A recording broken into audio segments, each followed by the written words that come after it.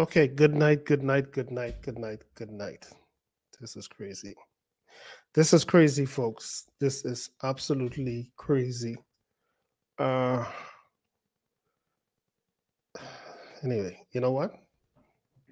I'm gonna pray for this internet. So listen, it's not my fault tonight. Honestly, I was on this thing by 7:40, and this stupid computer rebooted by itself and take like 66,000 years to load everything. And when everything was loaded and I'm trying to sign into StreamYard, it's just giving me these bunch of crazy stuff. But hey, nevertheless, we're not going to allow that to get the better of us. So I do apologize for the extremely late start. Of course, this is not my intent. And it still appears as if I'm still lagging for some reason. But anyway, we're not going to get into all of that. All right.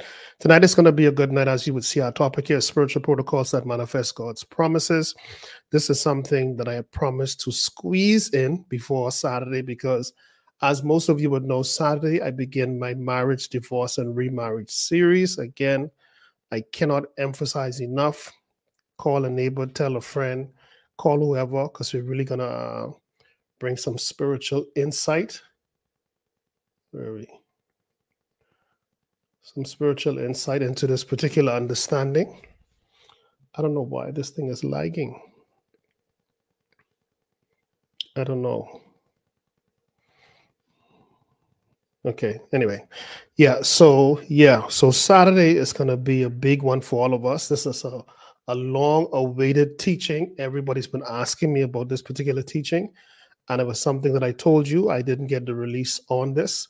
I finally did, and decided to pick the beginning of the year, January, to begin this series. As I would promise you with all of my teachings, it's going to bring you revelation. It's going to take you from tradition to scripture. Most teachings that I've heard on marriage, divorce, and remarriage was always people's personal opinion. And it was a tradition that was passed down for many, many years. I've heard many, many, many preachers that said that if you were married before and if your spouse whom you divorced is still living, you cannot marry another person. And that is not true according to the scriptures. All right. And what I realized was that a lot of people, when they teach on these things, again, they teach it from a hand-me-down perspective. This is what their leaders believe. So they went and teach what their leaders said as opposed to what they read in the Bible. And this is going to be no different from my teaching on tithes, how we are not supposed to give it. We are not commanded by law to do so. And of course, I had all the naysayers that came at me. And like I always tell you, when they come at me, they're coming defending their traditional beliefs and their church policies. And the sad part is when you do show them the multitude of scriptures, like I always do, I want them to understand at that point, you're not fussing me anymore. You're telling the Bible or God that I don't believe what your word says. I believe what my pastor or my leader says. So that'll be on you. My job is to give you the unadulterated truth. Take it or leave it. That's totally up to you. But you will see clear cut in scriptures. Clear cut. All right? Clear cut. And as usual, like I said, I give multiple scriptures, not to prove a point, but to show you this is what the scripture says. So you have plenty of people whose spouses left them or they were divorced for whatever reason, and they are in bondage. They actually home and refuse to get married to somebody else because they figure they're going to go to hell. Now, they will sleep around, they will have sex, they would masturbate, they will do those things. So they feel once they're done with that act, they could quickly say, God, forgive me, and life goes on. But they have been convinced by others, and again, they didn't read the Bible for themselves, that if you were to get married again, that you are hell-bound. Okay? And then some wild preachers will tell you if you're married and you were married before and the other spouse is still living, that you now have to break up that union. Now, these are the same people who would have told you initially God don't like divorce. But they say, no, divorce that person, even though God don't like it, You wasn't supposed to be married anyway. So leave that. So I'm not here to show up anybody as usual. I'm not here to make myself look intelligent, make them look stupid. That's never my intent. My intent is to destroy something that I've been doing for years, and that is the tradition of men. It is the ideologies, it is the opinions, it is the policies, and all of that mumbo jumbo that have nothing to do with the Bible. And like I would have said in my last teaching, it's just amazing the hypocrisy of man's policy. And I was telling you about the lady who I know of who was married before, and her husband, who was not a Bahamian citizen, married her with the sole intent, she didn't notice, and he gave no sign of it, that he wanted a better, an easier way to attain Bahamian citizenship. And he knew it would have been through being married to her. After he would have secured his marriage and so on and got sorted out, he eventually divorced her. One day he just picked up and left. They were very much a part of a church, had great positions in the church. And remember, this man left her. This woman was devastated. I mean, on the brink of losing her mind because there were no warning signs. But clearly, when he achieved his objective, he left. And the church was of no support to her because their rule is, hey, look, if you got a divorce, whether he left you or not, that's your problem. We don't stand for that. And as a result of that, you cannot be a participant in the day-to-day functions of this church, meaning that you cannot come up here to pray, you cannot do the praise and worship, you cannot usher, you cannot do any of this. But what I found to be so nasty and evil of these wicked demons was this. They had no problem collecting her tithe. They had no problem collecting her seed. They had no problem her gifts of love and pastoral $100 bills pinning on his shirt. Oh, they were absolutely nothing evil about that. In fact, God loved that. But when it's time to participate in the things of God, there was no problem. I was further confused because the same church who begs people for money consistently that this lady went to, they will tell you that giving is a form of worship. They would say this. And I even pointed this out to this lady. I say, I hope you're seeing the hypocrisy here, and hope that you see why it is important to read the Bible for yourself. Your pastor is not smarter than you. God has just called him to educate you, which he has refused to do, or to bend it or contort it to his liking so that you would look to him and not to God. And as a result of that, when you buy into that, they are able to manipulate you however they choose. So here it is, you are left with these children. This guy moved on with his life. Okay, he never was interested in no church. He just played along to make it look like he really was a part of a family. So, of course, whenever they came to really check to see if this was a solid family before they granted the citizenship, he would be in right standing. He achieved that. And all of the evidence was there. So she's left holding the bag, and her church was with absolutely no support, because their rule is, if you were divorced, you are in sin. Listen to how sick these fools are. You are in sin if you divorce. Like, she forced the divorce on herself. Like, she went and she begged the courts and she begged the judge and this guy. She was a victim. And he just walked. So like I said, this demonic synagogue of devils that she attended, I have no apologies for it, because as usual, I am highly aggravated when I see a so-called house of God always could make exceptions to any rule that they made when it comes to money. When it comes to money, you could just murder anybody. As long as you pay us a certain amount, we are willing to excuse that. And it reminded me of scripture in the Bible. Jesus was talking about, what was he talking about? Anyway, there was a particular word that was used. Anyway, this is what the word meant, and maybe some of you remember the scripture. I think Jesus was talking about tradition or something of that sort, and he was saying how they had this, I don't know what it is, but anyway, what if you did something wrong? Let's say you curse your mother out. The evil Pharisees back then had this rule that if you brought something very valuable and precious and put it in the church treasury, there's a word for it. I did a teaching on it. I cannot remember it now. that they were able to expunge whatever evil that was. And Jesus says, but here it is, God says that if a child curses his mother or father, that he should be put to death or his light should be put out. But you Pharisees, you decide to change the rules, and you said if they are able to bring some monetary, something that can benefit you and this organization, because it's clearly it's not a church of God, that you are not only willing to circumvent the laws of God, but you are able to now accommodate this person. So you see, this is what I'm saying to you over and over. The lady, the guy left her. All right? She had no control over that. They say to her, you cannot usher anymore. You cannot pray in terms of come up here publicly and lead in prayer.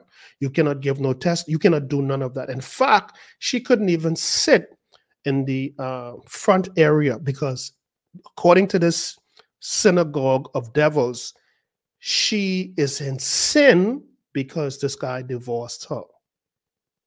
So I say, why do you people go to these places? Why?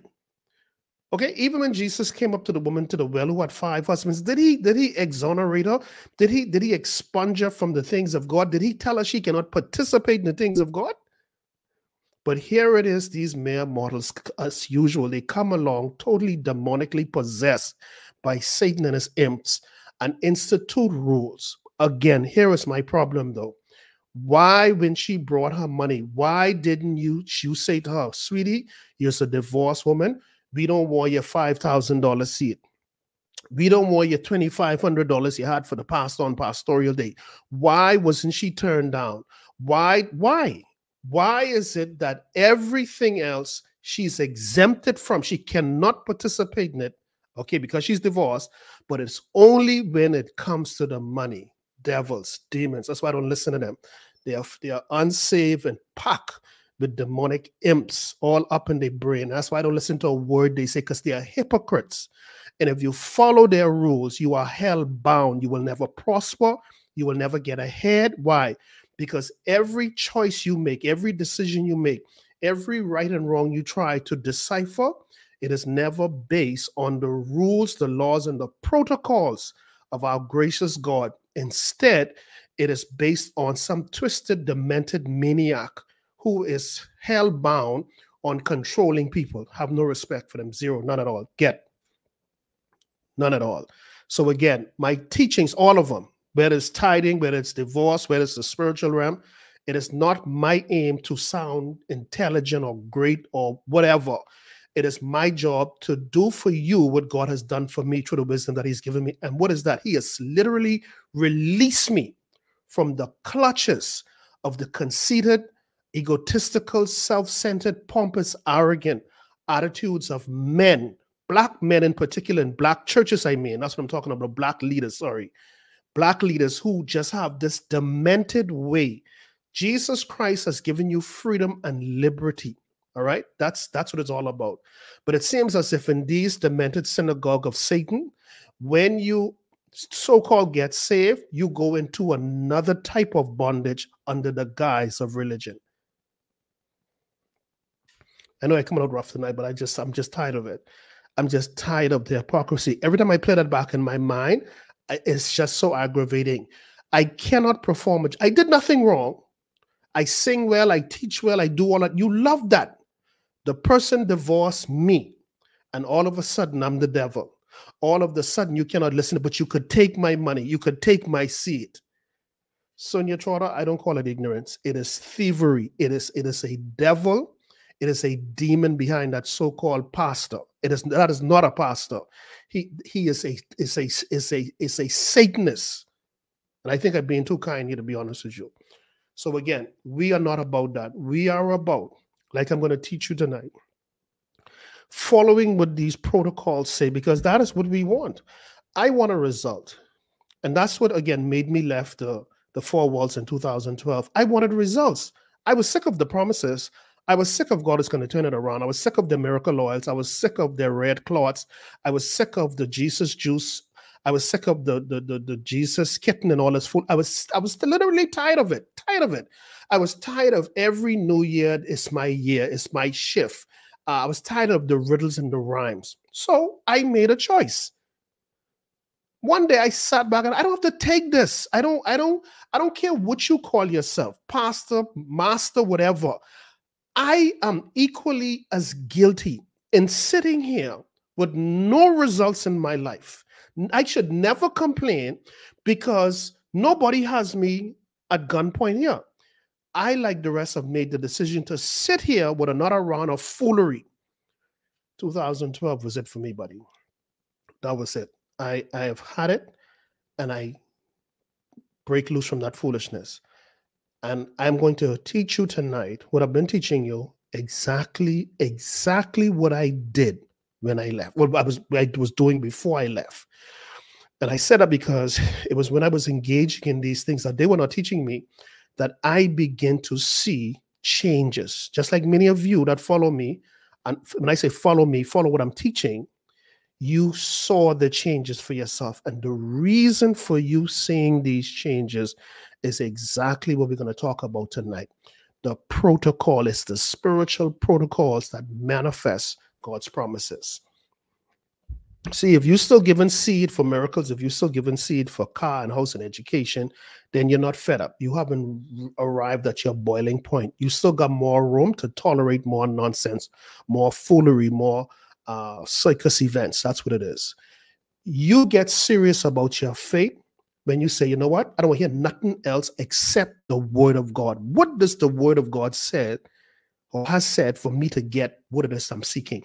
Where do I look in the Bible to achieve this? But if you're going to depend on everything a person say and never cross-check, never read that Bible for yourself, then I cannot blame the robbing, stealing, like we say in the Bahamas, the thief and preachers no more. And of course, what I'm saying is only for those who participate in these demonic activities of misleading the people of God. So this is why now they're watching their children and grandchildren cannot get ahead in life. They never got ahead. Mind you, they were in church all their life. See, I don't know if people think the way that I do, but for me, I don't have any patience when it comes to non-progress. I have zero tolerance to sit in a place, to be under a lead. Let me be clear. A leader is a super failure. Super failure. Not just a failure, super. All right. When that leader, all right, first of all, you're preaching prosperity, you're preaching success, you're preaching blessings, but none could be seen in your life. What makes it worse is that those who you're preaching it to have equal anti-success like you do. And to put the icing on the cake, everyone in there is blind to what's happening. There's this beautiful passage of scripture, I think it's in 2 Corinthians chapter 4, verses 3 to 4. Paul, in his discourse to the church of Corinth, he says, listen and listen very carefully. He said, if the gospel, which is the good news of Christ, be hid, there's another understanding of the word, or it is not understood. If the gospel of the good news of Christ is hid from you or you don't understand it, it's only so because, listen me say, because you are lost. What do you mean by that? See, you are lost when you don't have the protocols, when you don't have the rules. You have no guide to go by. You have your complete trust in a human being and not in God himself. So what this person is telling you, you're running with. So he said, if you don't understand what your Christian faith is about, if you don't understand what faith is about or the things of the Spirit, it is only so, this is so powerful, because you are lost, in whom the God of this world, Satan, right, who is the master of the so-called preacher over here, Satan, listen carefully, this is so profound. Satan, who has blinded, listen carefully, not their eyes, you were not going to read that, who has blinded their mind. That's what he did. Satan did not poke their eyes out. Satan did not gouge their eyes out. Their eyes are still there. Their brain is still intact. Their ears are still there. What did he do through this preacher, through this religious leader? He has blinded their mind. So that even when one like myself come and teach the truth and show it to you line upon line, look, let's read it. Don't I read it with you? I said, let's go here now. Let's read this. The blindness of your mind still say, no, I don't believe that. Or find some fault with Kevin or find some stupid whatever. So it made so much sense to me when I say, how could you still stay here in this dungeon called a church? Failure on every end. They're not helping you. They don't assist you. In fact, all they do is condemn you. In fact, you have to sit at the back of this church because the policy is if you're divorced, you can't participate in the events there. But you still can give your money though. How? Make me understand how. How could you still buy into that foolishness? I just don't get it. All right. So tonight, like I said, spiritual protocols, right? Is what we're looking at, because what we want in 2023, no more promise. We've got enough promises to last us 6.5 lifetimes. What we want to learn through the scripture, of course, is how do we get the manifestation? How do we get results? How do we get some form of evidence that what we're doing is correct? See, because following the right procedures, such as protocols, it puts a demand on fruit. It puts a demand on the preordained result. See, the purpose of the protocol is God is saying, listen, before time immemorial, before time even began, I've laid out a set of rules, right? And what I did is that I chose different men and women of God, which I have in the Bible, and I used their lives to demonstrate or to put on display my rules. Now, to you, when you read the Bible about Moses, who was put in a little crib, sent down the Nile River, he was picked up by the Pharaoh's daughter, they raised him, blah, blah, blah. To you, it's just a story. But if you truly listen to what's being said, you are going to find in every story, not just the principles and the rules and the policies of God, but in the protocol that manifested the result and victory of a Moses, the result and victory of a Gideon, the result and victory of a Jacob. So it's not just a story. What it is a story laced and embedded with protocols that these men and women followed that guaranteed them a positive God-intended result. And that is what we're looking for. We don't want no more of your miracle oils. Keep your Jesus juice. We don't want your miracle cupcake and Kool-Aid. Keep all of that. We don't want it. What we want, and I'm sure you guys will agree with me, we want results. We want results. I don't want to hear another preaching on prosperity. I don't want to hear another preaching on God is going to turn it around. I don't want to hear give your neighbor high five, somersault, backflip, pimp slap, drop kick, kung fu somebody. I am not interested in that. If I want to be a part of something like that, I will join a kung fu class or I will join the gym. But saying that I'm not interested in that and I want to see the promises of God, then please, for the love of Jesus Christ, give me the protocols that will give me the design intended manifestation of the promises of God. Get out of here with that garbage. Don't want to hear none of that no more. I don't hear none of that garbage. Get out of here. All right. So let's get into this tonight. So tonight, we're going to look at some protocols, right? And I want you to go to the book of Proverbs. And the first one we're going to deal with tonight is wisdom. Okay. We're going to deal with wisdom tonight and the importance of it. But then there are certain protocols. So a lot of people, like myself and many others, especially in my earlier walk, there's certain things that you would pray for, such as wisdom, such as understanding, such as Lord, direct me. You would pray for these things. And we encourage people to pray for them. And the truth is, a lot of these things you do not have to pray for. No. What do you mean, Kevin? You mean we shouldn't ask God for this? No, I'm not saying you shouldn't ask for it. But like I'm going to show you right now, there are certain protocols that will produce wisdom, that will produce understanding, that will produce knowledge if you follow these simple rules. What this teaching is going to teach you also tonight, or show you tonight, is that there are many situations that you decided to vie for witchcraft. What do you mean, Kevin? You decided that this clown up here says, give me this money and God is going to give you wisdom. Give me this amount of seed and I see God raining down the understanding. Well, let's look at some scriptures. Let's look at some scriptures tonight. Let's go to Proverbs chapter 1. Okay. And let's look at verse 7. All right. All right. Listen to this. Talking about knowledge in this case. The fear of the Lord. So let's stop right there because we want to make sense of the scriptures. Because if we're going to follow a protocol or a particular procedure or regulation, then we must understand it in its full context so that when we participate in it, we participate with boldness and confidence and a surety that I'm definitely going to get what hinges on the end of this protocol, or the promise that hinges on the end of this protocol. So the Bible says here in Proverbs chapter 1, verse 7, the fear, the reverence, the respect of the Lord, listen, is the beginning of knowledge. That's interesting. Did he say you have to pray for it? No, I didn't read that. Help me here now. We're looking at protocols.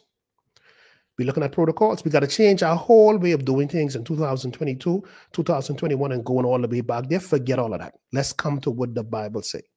Did you read just now? And again, I'm not saying don't pray for knowledge, but let's look at what the scriptures actually say. The Bible is saying here, if you're interested in knowledge, it's going to begin with you having fear, which simply means reverence, reverential fear for God, meaning that I honor you, so I will do the things that you require of me or what you ask me to do. So he says the fear of the Lord is the beginning of wisdom. So starting out with knowledge. So for knowledge, I must fear God. Now, why is that important? Because there are certain things,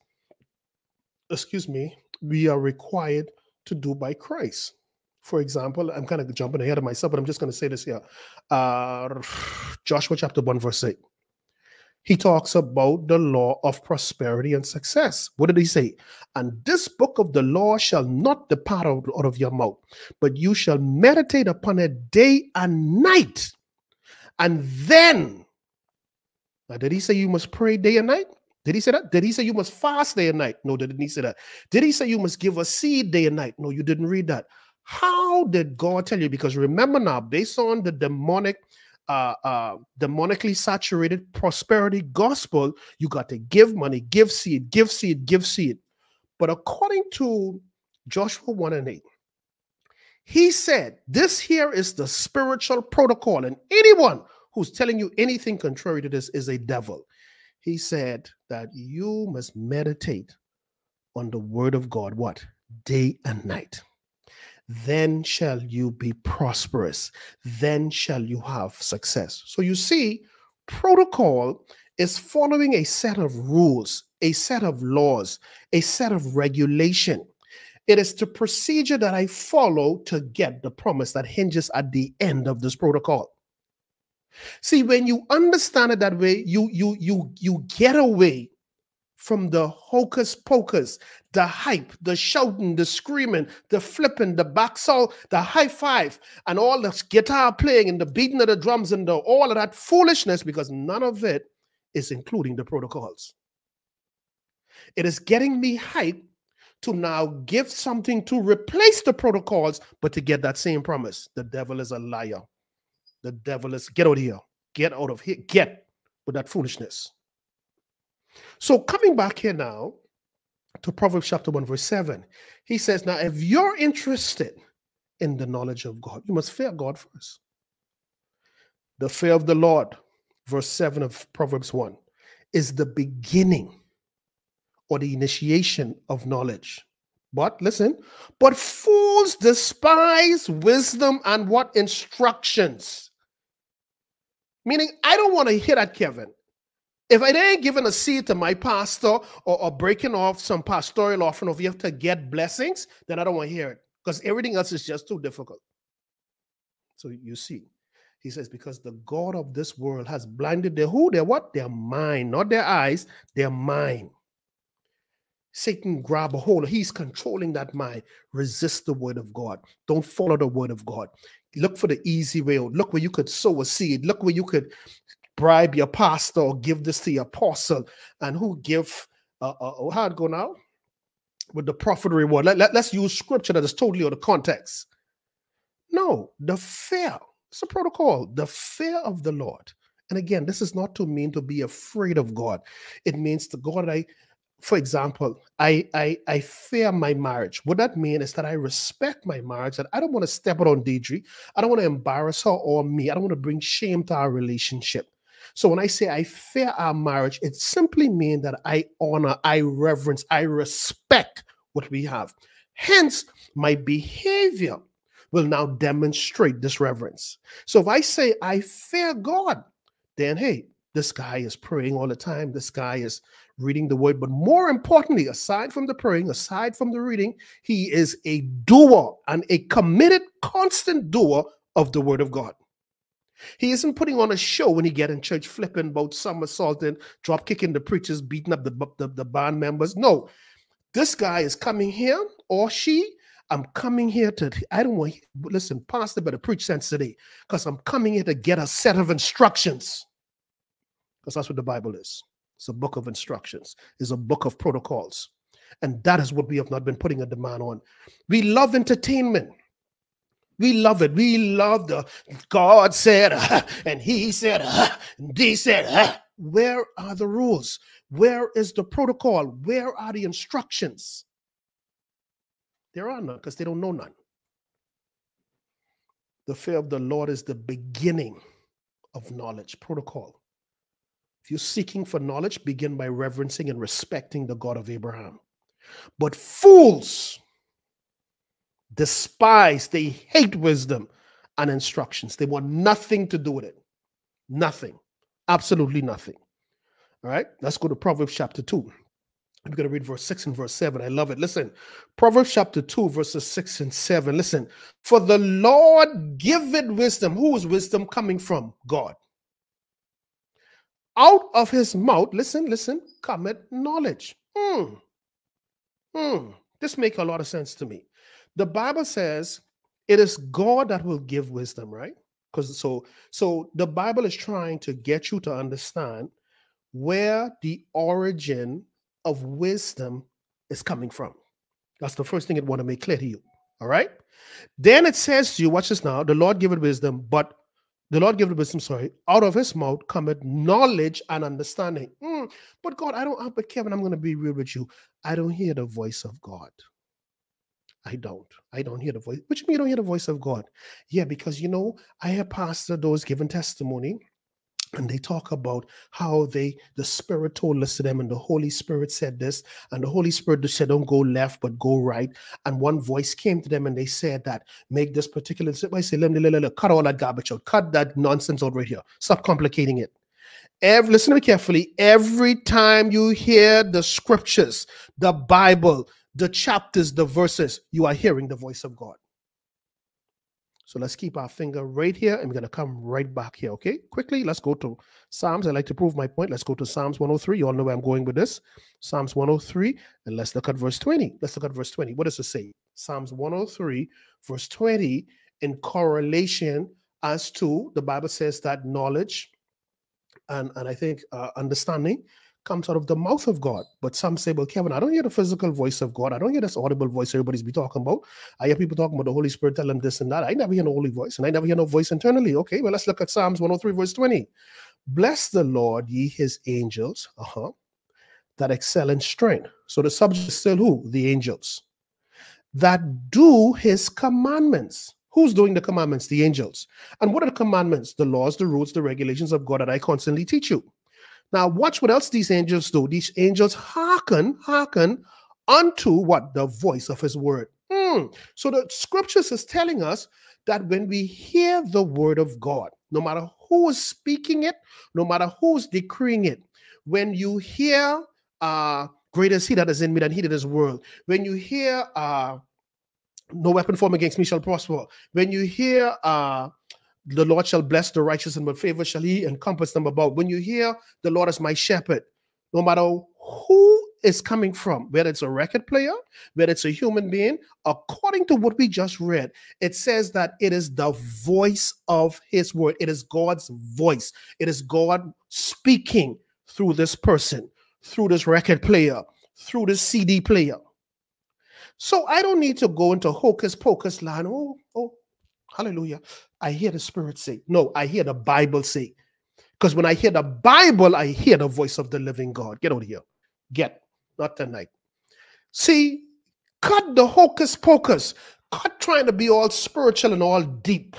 We don't need that. Why you think when you woke up this morning, there was this scripture that came to you, or a particular song, a gospel song with a biblical verse in it? Why is it that when you was driving, you heard this particular scripture that was quoted on the gospel station and it would not leave you? It is the voice of the living God.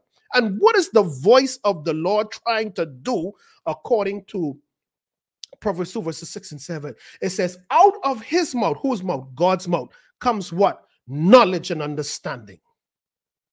You play with me. I don't want to hear this. I'm tired of the hocus pocus. I am tired of the clownery. Everyone trying to be so deep.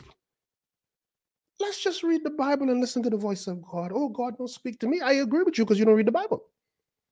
And you don't want to hear nothing God have to say to you through his word. Get out of here. So let's go back here now to Proverbs chapter 2, verses 6 and 7. Protocols. That's what we're looking at. Spiritual protocols to give us a predetermined promise. So in Proverbs 2 verses 6 says, for the Lord giveth wisdom. How? How does he give it? It says out of his mouth. And how does he speak out of his mouth? The voice. Whenever we hear the word of God, it's the voice of God. It says out of his mouth cometh knowledge and who? Understanding. So what was the initial protocol in Proverbs chapter 1 verse 7? He says the fear of the Lord, the reverencing of him, the respect of him, it is the beginning of knowledge. So now when somebody says, I hear God say, there's some people in here who lack knowledge, glory be to Jesus. And I hear God say, he said, this night, right now, run up here right now. Come right now. Don't you even let the devil use you. Walk up here right now and sow a seed for this knowledge. Now, if you're following what I'm saying to you, you should sit right back and say, no, this dude is a clown. The only thing this dude missing is a red nose right now. That's it. Because Kevin just showed us the protocol for wisdom, for knowledge, for understanding. And none of it required a seed. None of it required purchasing a vial of oil. None of it required a special cloth. None of that. So again, what am I saying to you? Don't come into 2023 still playing hopscotch, still playing these spiritual, foolish, demonic games. What does the Bible say? How does the Bible, what is the protocol given to us to achieve the promises of God? What does it say? How much longer are you going to go doing the same foolish events, the same spiritual gymnastic to get the same result? And what is that result? God getting ready to make something happen for you again. You're right. You're God, the God of this world. So the Bible says, for the Lord giveth wisdom. Proverbs chapter 1, verse 67. Out of his mouth cometh knowledge and understanding. He laid up. Listen, I love this. I love this. I love this. He, who is this he? God. He laid up not just any kind of wisdom. The Bible says he laid up sound wisdom to a specific person. Listen, he laid up sound wisdom for the who? For the righteous. Now, in order to understand this protocol, we must understand what is the meaning of righteous. Righteous simply means, and I say this to you all the time, the God way of doing things. If God says, do not lie, you will not lie, you are living righteous. If God says, do not steal, and you are not stealing, you are living righteous. If God says, love your wife like Christ loved the church, and you're doing that, you are living righteous. So the Bible says, for those who place emphasis on living according to the will of God or what God has ordained, the Bible says God has laid up, he has put in storage, not just any kind of wisdom, but sound wisdom for that particular righteous person. I want to hear the rules. I want to hear the laws. I want to hear the protocols. I want to hear how I can get. Don't tell me I can get the car if I do this. Don't tell me if I can get the house. Don't tell me I can get the husband. Show me God's rules. In other words, show me the righteous way of achieving this. Don't show me the demonic way by selling oil, and turning the church into some kind of flea market. Show me what the rules say, and you got my attention. I came here to hear the word of God. I came here to hear. There's some things that I'm going through. There's some things that I'm battling with. I've tried it every other way. It didn't work. Now that I understand spiritual laws and protocols, spiritual instructions, spiritual regulations, preacher, please, for the love of Christ, tell me what the instructions of the holy book say so I can follow that, because that's what I want to follow. He laid up sound wisdom for the righteous. He is a buckler to them, I love it, that walk uprightly, or that walk in righteousness, or in other words, that walk according to his will, meaning how I've instructed you. Kevin, I have told you, do not send evil prayers against sender. Don't do that. Bless those that curse you. Pray for those that despitefully use you and say all manner of things against you. Kevin, what am I doing when I do it that way? You are walking uprightly. You are living righteously. And are there promises for the righteous? Yes. And one of them we just read.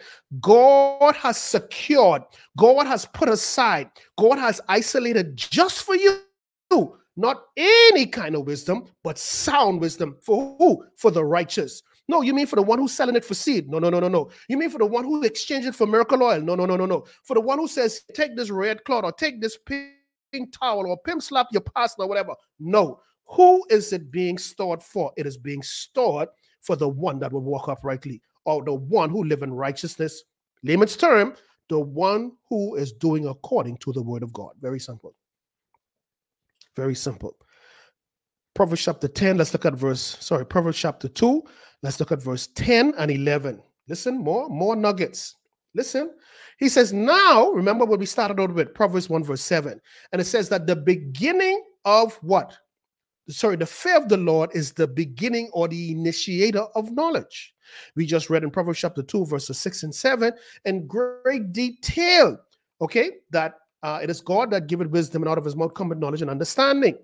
And then he said in verse 7 that he says that he has set aside sound wisdom for who? For a specific group, because it ain't for everybody, for the righteous. Now, in verse 10 and 11, he becomes even more detailed in these protocols. Listen what he says. In Proverbs 2, verse 10, he says, now when wisdom cometh, so this is now going to be the evidence. How, Kevin, how in the name of Jesus am I going to know that I have the wisdom of God? Watch this now. When wisdom entered into thine heart, and knowledge is pleasant unto thy soul. Watch what's going to happen in verse 11. Discretion shall preserve thee. What is discretion? Making the right decisions. Discerning what is right and wrong, and picking the right way to do it based on the laws, the rules of God. See why this is important to learn, because if you go all your life believing that sowing seeds to get the promises of God is the way out, what is going to happen when you get in a jam in life? Are you going to say, oh my God, where do I sow a seed? As opposed to, let me follow the protocol of God. So he says, when wisdom entered into thine heart and knowledge is pleasant unto thy soul, discretion, I love it. Making the right decisions, in other words, shall preserve thee, or keep thee, or guard thee. Listen, understanding now shall keep thee. Verse 12, to deliver thee from the way of the evil man, from the way that speaketh forward things. Now, this here, I just hate giving these, but I got to give it. This is a part of my teaching in marriage, divorce, and remarriage. And in this part, I'm going to be speaking, especially women, but it's for men also, that a lot of you are out there and you're saying, Lord, I don't want to make a mistake. I don't want to suffer divorce like a Kevin or anybody else. I want to do it the right way, the first go round. So he just told you how to do it. He says, when wisdom and knowledge and understanding, once you have really incorporated that into your cerebral cortex, into your being, you truly depending on the word of God, and the decisions you're going to make now is going to be based on the protocols. He says here, when wisdom entered into your heart and knowledge is pleasant to thy soul, discretion shall preserve you. You know what the word preserve means? It means to keep something fresh, to keep it alive. So what that mean now, when these jokers coming up, but oh, Sister Mary, I've been watching you for a while, and I'm a Christian, I'm an apostle to the third power, to the 10th dimension of the 14 Galaxy Foundation, and I'm just filled with the anointing of God, and God been speaking to me. You ain't listening to none of that.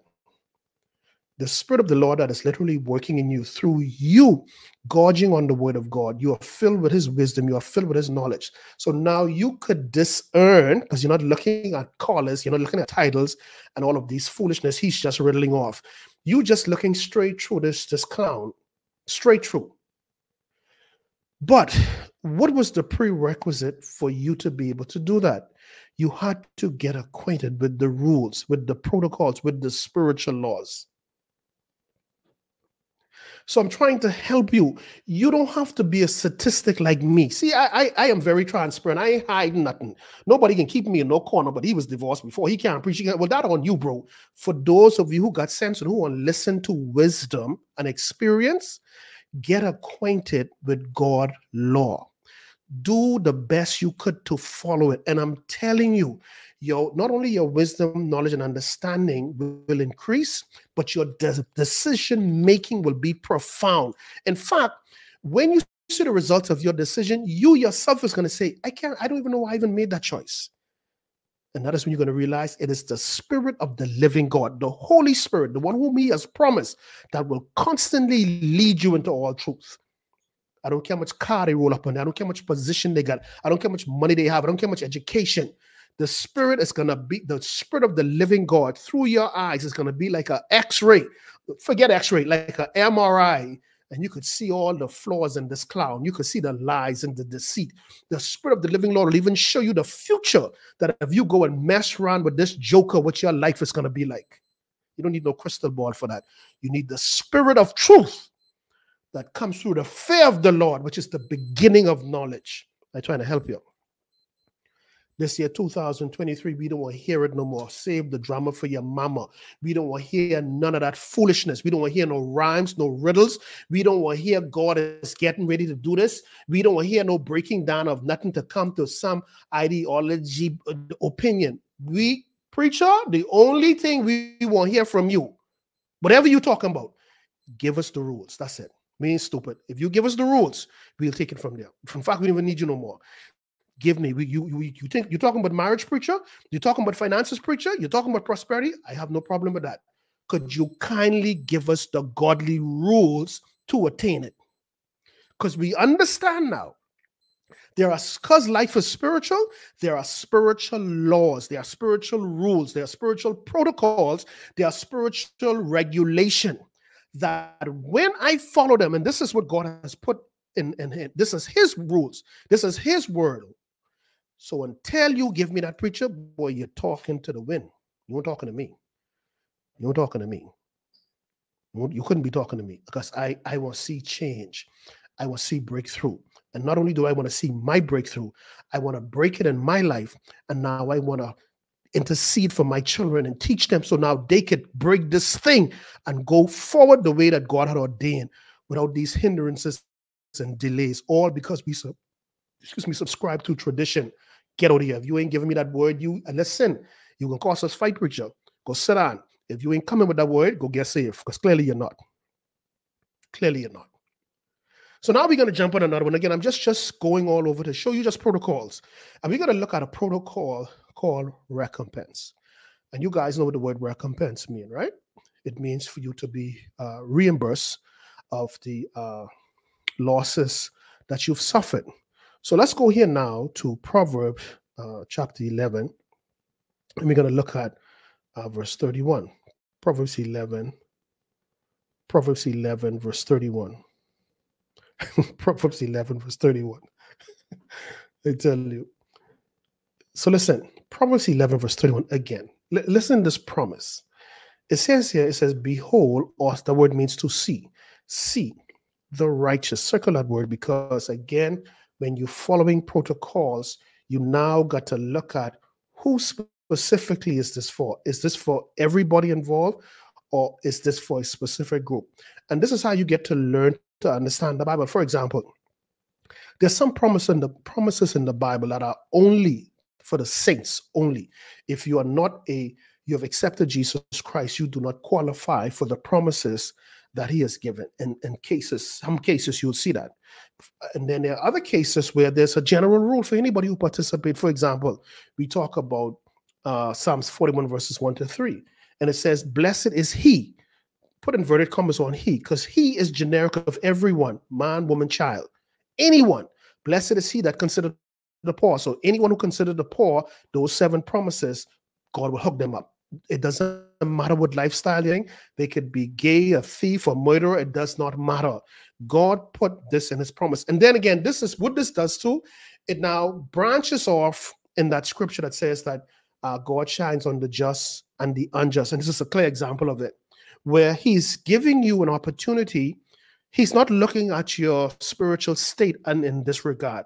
He says, if you follow this protocol and rule, if you consider the poor, I will do these things for you. In the case here of recompense in Proverbs 11 verse 31, he says, behold, the righteous, watch this now, shall be recompensed in the earth. This is such a beautiful promise, because what this is saying to me, that no matter what my losses were in life, God is saying to you, I'm going to recompense you. Again, I just hate doing it, but I got to do it because I got so much stuff packed for my teaching on marriage, divorce, and remarriage.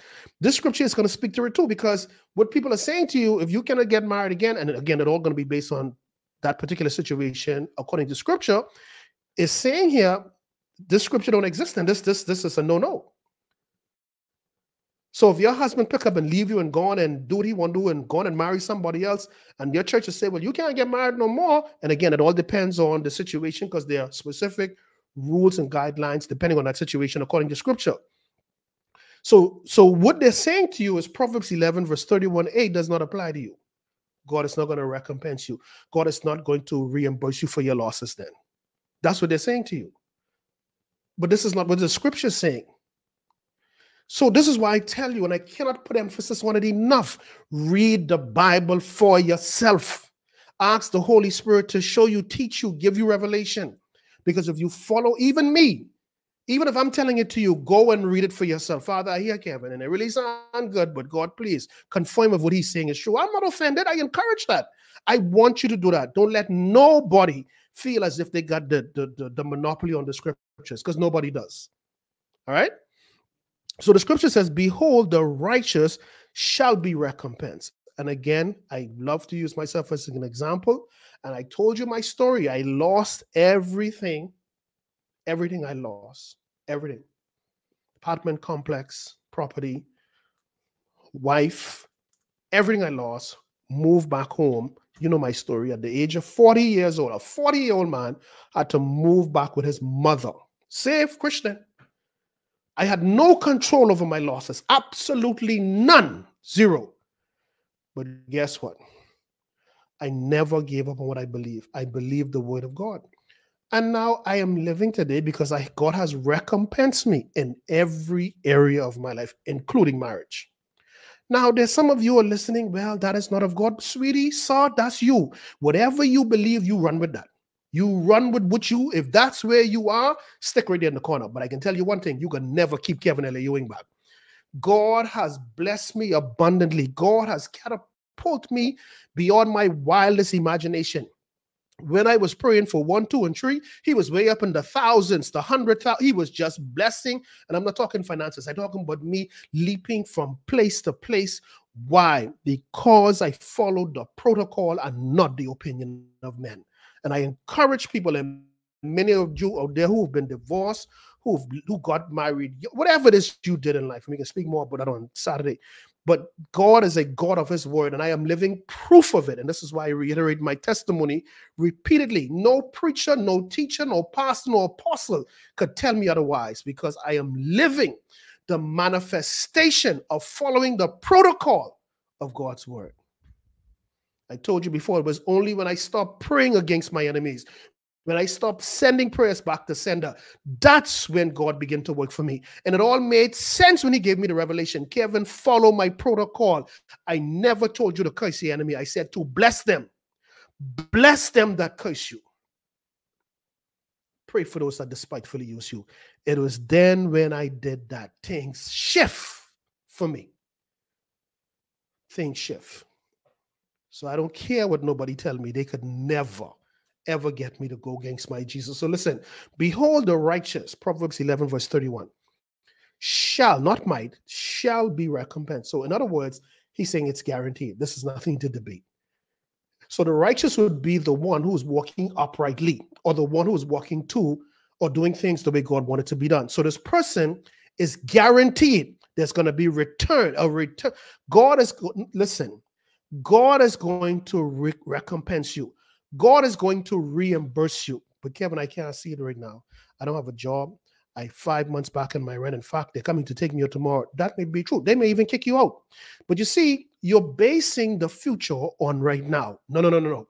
Recompense meaning that you will receive of the losses you suffered. It coming. So he said, the righteous shall be recompensed in the right. Listen. Much more, still the law of recompense, much more the wicked and the sinner. So he's saying the wicked and the sinner, when recompense comes for them, for the evil that they have dished out, he is saying here, according to biblical principle, this is not my rules, they will receive more in return of the wickedness than they dished out. I love it. I love it. So God says, stop praying against them. When they decided to do evil, they had no idea that they engaged a law that is going to work grievously against themselves. In other words, do not pray against them. Do not fight them. Do not challenge them. Do not go tit for tat, butter for fat. You kill their dog, you kill their cat. Why? Because when the God of all righteousness come to judge, he got to judge you the same way he's judging them, because you were no different from them. That's why I can say to you again, stop sending prayers back to sender, talking foolishness. Stop talking. People always come to me, but Kevin, I don't be sending it back to the person. I send it to the pits of hell. Didn't send no curses after you. Humans did. So rather than trying to differentiate whether you send it back to the devil, the demons, the pits of hell, or humans, he says, bless those that curse you. I don't know why you're trying to create your own rules. Bless those that curse you. Very simple. And pray for them that despitefully use you and saying all kind of things about you on the job, in the family, whatever. He never say, oh, send the case back to the devil. Send the case back to Apollyon. Why are you making up your own rules? There are no promises at the end of your own rules. The promises are hinged to the protocols of God. So get out here, that garbage. Nobody listen to that foolishness. Get out here.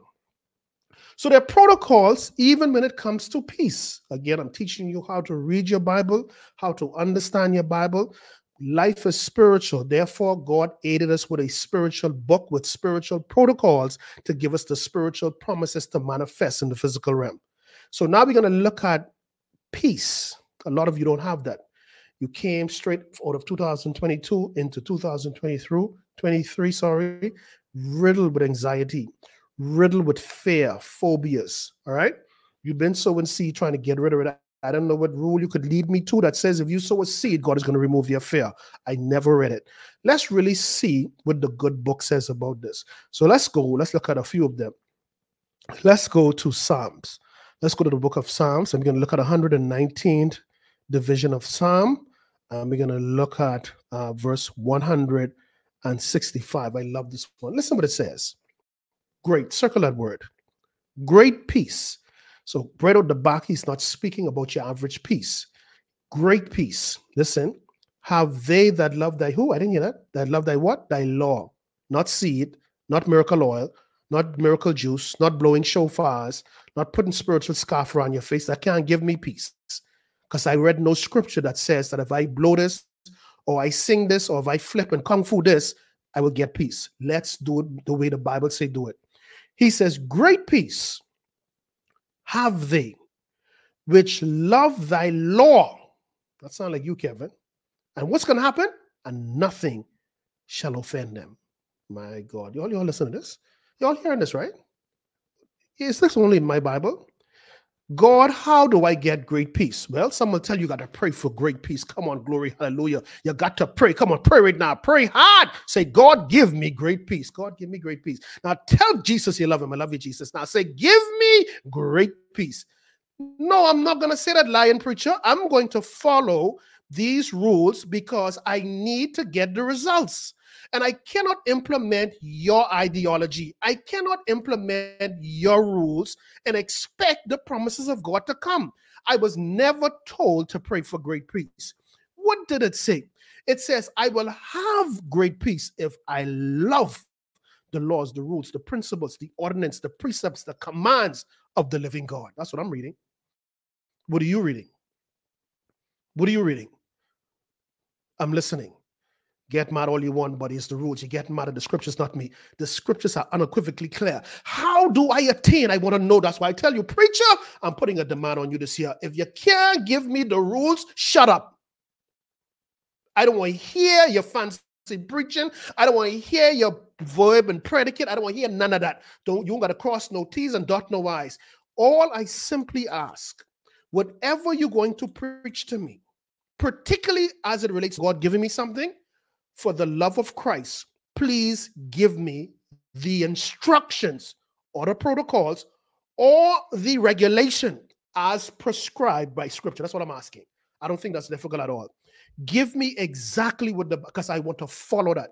So he's telling me here in Psalms 119, verse 165, he says, Kevin, hear me and hear me well. If you want not regular peace, Kevin, if you want great peace, then here is what you do. Fall in love with my word. And not only will you get great peace when you love my word, Kevin, the evidence of this great peace, nothing shall offend you. Mighty God. You all listen to this? You all hear this? You all hear this? The Bible is giving me the protocol. The Bible is giving me the procedure. The Bible is giving me the instructions. What does the Bible say about instructions? We got to come right back here. Let's look at some more scripture. We're coming right back here. Let's go to Proverbs chapter 4. I love it. Proverbs chapter 4, and let's look at verse 13. Let's watch how powerful instructions. These instructions fall under procedures, under protocols, all of it one and the same. So Proverbs 4 verse 13, he says, take fast hold. Don't do it slowly. He said, quickly. Take fast hold of who? Instruction. He says, let her not go. Don't let it escape you. Don't let the rule you just heard that if you love God's word, that should be the emphasis. When you love his word, you will have great peace. That's instructions. So he says, grab that. Don't let it go. Repeat it day and night. Repeat it, get involved in it. Let it become a part of your life. Put emphasis on doing the word of God. Take fast hold of instructions. Let her not go. Keep her. Now, this is the part I love. Why? Why is all this emphasis on instruction? He says, for she, because he has personified instruction in the female gender, for she is thy life. Well, what is this? You all hear this? You all hear this? You all hear this? Did you all hear this? Kevin, why are you saying it like that? Because if the man is preaching everything except the instruction, he don't care about my life. Because if the Bible says this is my life, okay, in so much word, the Bible is saying this is your life support. If you take this life support off of you, you're going to die. So he's saying to you that the instructions of God is your life support. And if you don't have one of these life support attached to you, you will not live.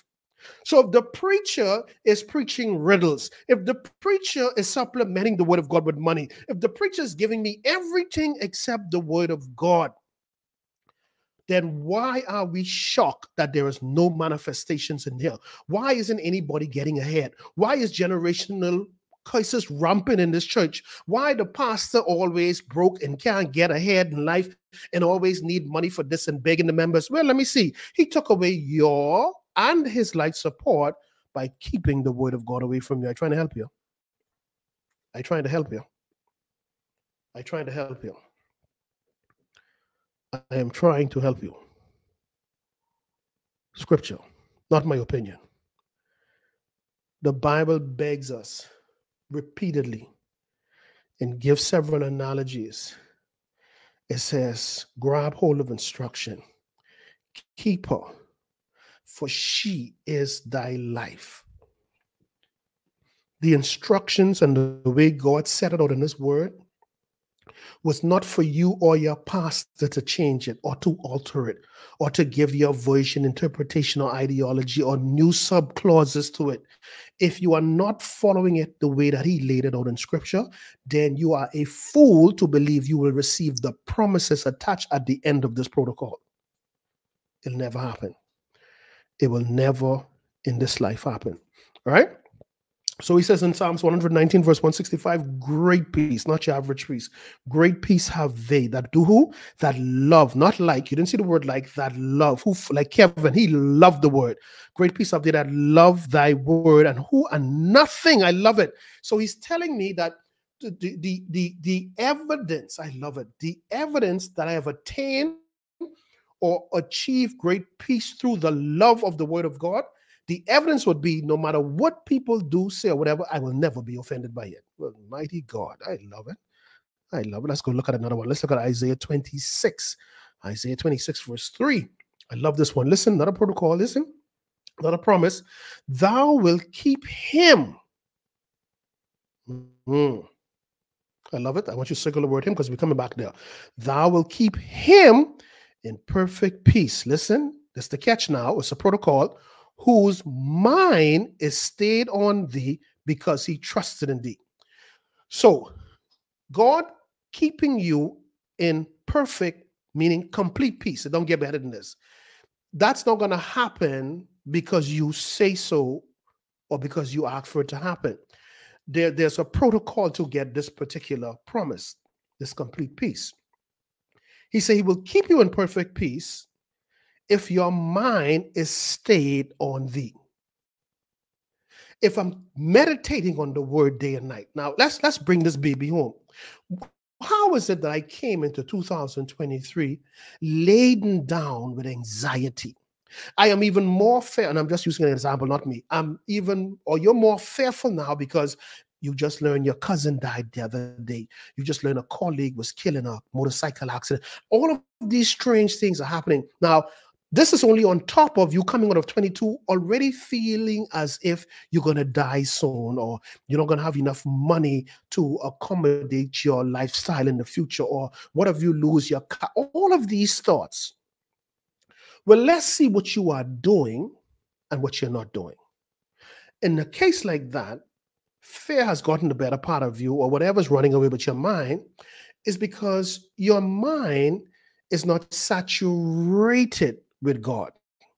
It's saturated with evil thoughts, evil scenarios. So you're thinking and meditating day and night more about the negative things in life than what the scriptures have been telling you all along. So God says, I could give you perfect peace, but there have to be an exchange. So here's what I want you to do. Keep your mind on me and trust in me.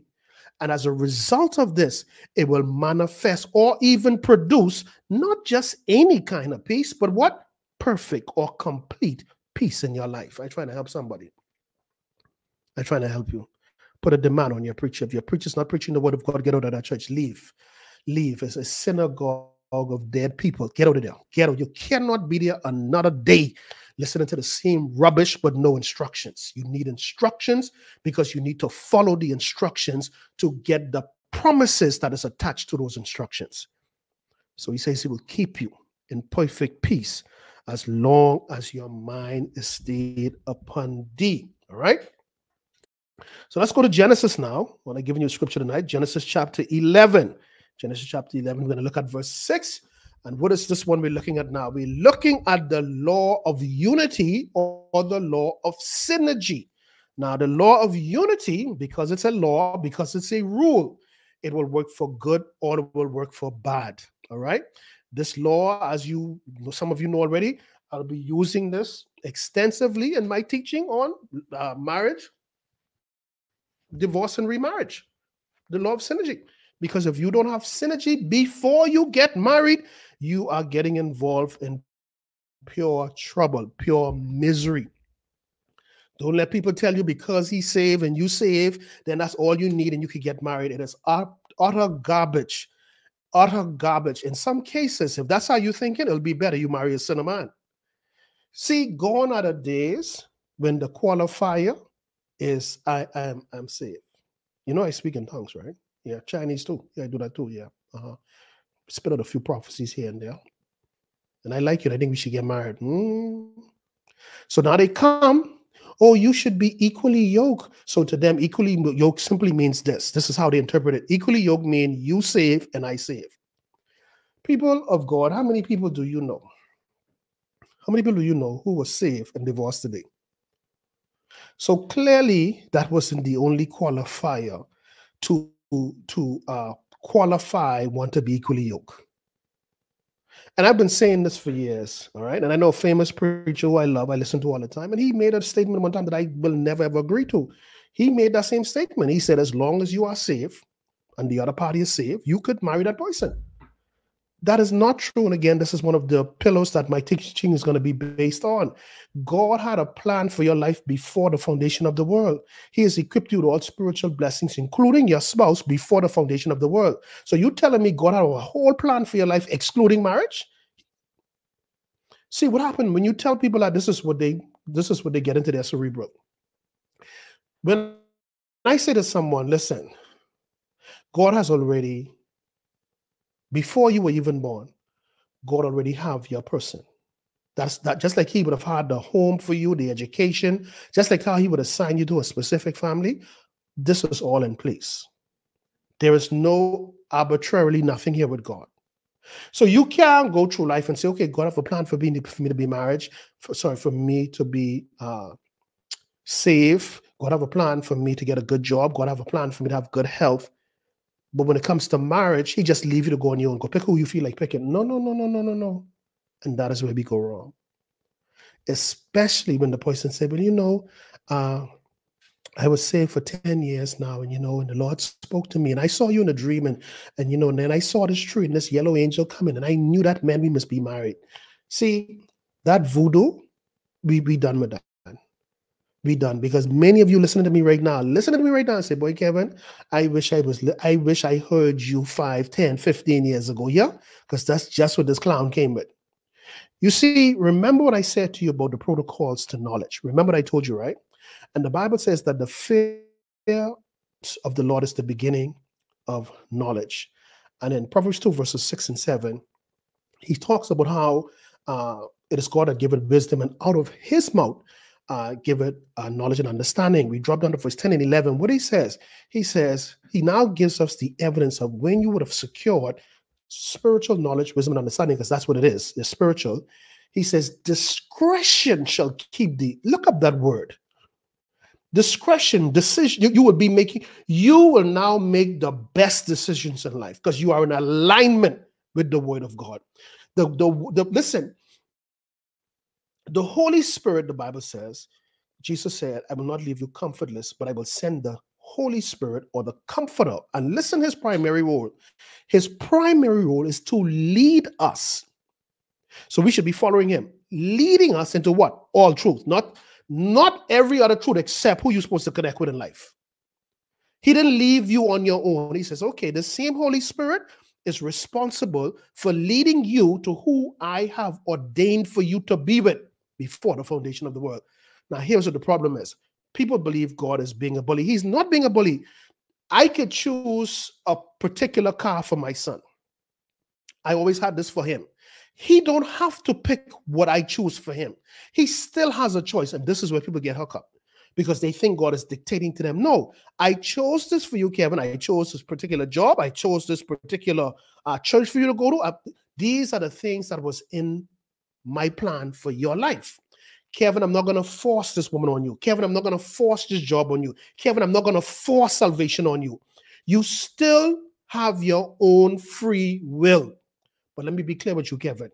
I don't ever want you to believe, because you let some preacher, this controller, tell you who to marry. You marry them and they became a living hell for you, okay? Having all kind of children on you, disrespecting you. And now you come back crying, Lord, I wish I had listened to you. So what am I saying to you? I'm saying to you, knowing what you know now, based on our teachings, Father, it is clear to me. I've been doing things my way. I've been I thought I was being spiritual. I thought that I was connecting the dots by saying, I like this person. And guess what? They're saved. And I figured that means that was all green light go. But now, Father God, I realized that even Satan could use another believer to mislead me, to take me on the wrong path, to cause me to be connected to something that will never produce. In fact, it will put me in a worse position than where I was when I was single. So, Father, because you have a plan for my life and it is not excluding marriage or any other big ticket item, Father, let the Spirit of truth lead me into all truth. Let the Spirit of truth guide me to that job, guide me to that husband, guide me to that wife, guide me to the car you want me to have, even down to the clothes you want me to get. I want to be open for this. I don't want to be a fanatic, but I want to be in tune. I want to be submissive and obedient to the Spirit of truth, whose primary purpose is to guide me into all truth. Again, if the preacher isn't giving me the word of God, he isn't giving me truth. And I don't want to hear from him. I have nothing to say to him. I don't want to hear nothing from him. Because it was because of his riddles and rhymes and nursery rhymes that put many of you on the wrong path. I want to hear the Spirit of truth. That's what I want to hear. What does God have to say about this? So let's go to synergy. Genesis chapter 11, verse 6. Again, the background to the story. I love it. I love it. It's about the Tower of Babel. All right. This evil hedonistic group led by King Nimrod, the first king of the earth. Well, Kevin, the Bible never called him a king. It said that he had a kingdom. You cannot have a king without a kingdom. Nor could you have a kingdom without a king. So based on that evidence, because I follow the evidence, he was a king. And he led these group of men. And these men were totally into the to esoterics and metaphysicists and all that occultic stuff. And they said they want to build a tower that reach into the heavens. They want people to see what God doing. And God never stopped them. But it became so interesting what they was doing. God says, let's go, Holy Spirit, let's go, Jesus, let us go down and see what these jokers doing. And after God see how they were all on one accord, all moving about in harmony, God now began to reveal or release the protocol of unity, or the protocol of synergy. Synergy where two or more people come together to produce more collectively than they were doing as individuals. In other words, there were 15 rocks right in front of me, and each of these rocks weigh 55 pounds. If I try to move each rock and put them over there by myself, it'll take me hours. But synergy dictates that, hey, look here, if I got someone with me, working in harmony, we doing this together, we will achieve more as a team than we were doing individually. Scripture. So watch what God says here. Genesis 11, verse 6. And the Lord said, he's coming down, he's looking at what these guys are doing now. Now he isn't judging them, watch it, because he's about to release a rule. And the Lord said, behold, the people is one. But let's be clear, these were not people of God. These were heathens. These were demonic worshipers. These were wicked people. But it doesn't change the rules. That's what I'm trying to get to you. He says, behold, the people are one. And they all have one language. And this they begin to do. And now nothing will be restrained from them which they have imagined to do. My God, I hope you all listening to this. I hope you all listen to this. Listen what the scripture says here, right? Because it's given some profound nuggets. Remember, these people that God is referring to, whose leader is Nimrod. You can go do your research on that.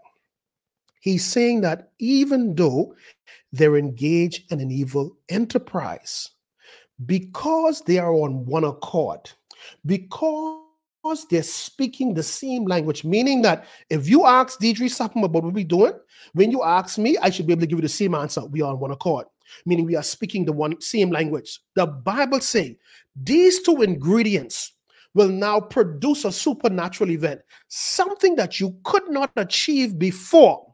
But because you are on with one language, because you are moving on one accord, there's no bucking heads. There's no who's the boss, who's the priest. There's none of that. The Bible says whatever you and Deidre imagine to do will not be restrained, will not be withheld, will not be hindered from you. So don't tell me nobody working on witchcraft on you. Don't tell me nobody working on OB. Don't tell me the boss. No. If you're not on one accord, If you're not speaking, if you're downplaying your partner, if you're telling your mommy how no good your husband is, if you're telling your father how no good this wife is, she don't cook for you, you are not speaking the same language. You are not on one accord. That's why y'all can't achieve. That's why y'all been married for 15 years and there's been no success, no accomplishment. Why? Because you're violating the laws of unity. Get out of here. Get out of here. I know the preacher tell you go sow seed and you can get unity. You and him are liars. No. So you see why now I'm pointing out protocols, I'm pointing out principles, I'm pointing out rules. Because if the preachers are not telling you this, then you are going around that same mountain you went around last year again. Look at the rules. Verse 6 of Genesis 11. And the Lord said, listen who's saying this.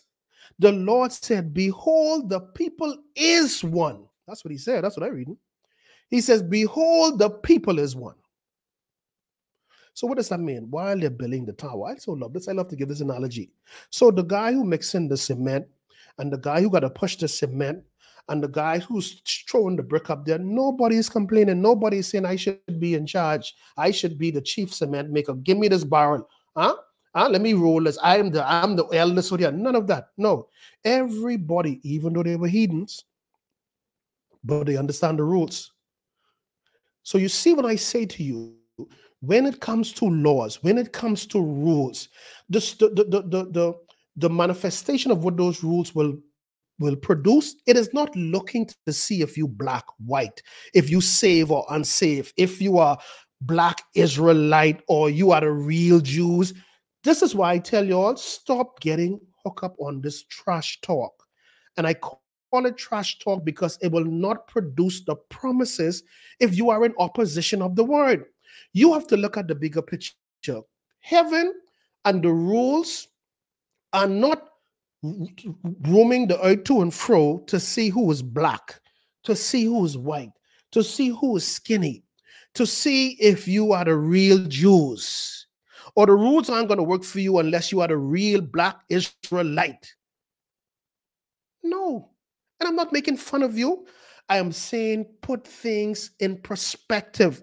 Is the law, is this a protocol? Now, if I saw in the Bible, the only way you could be on one accord if you are a black Hebrew or you are the real Jew, oh, you got my full attention now. Oh, I don't want to hear nothing. In fact, I can go preach this. But it's not a part of the protocol.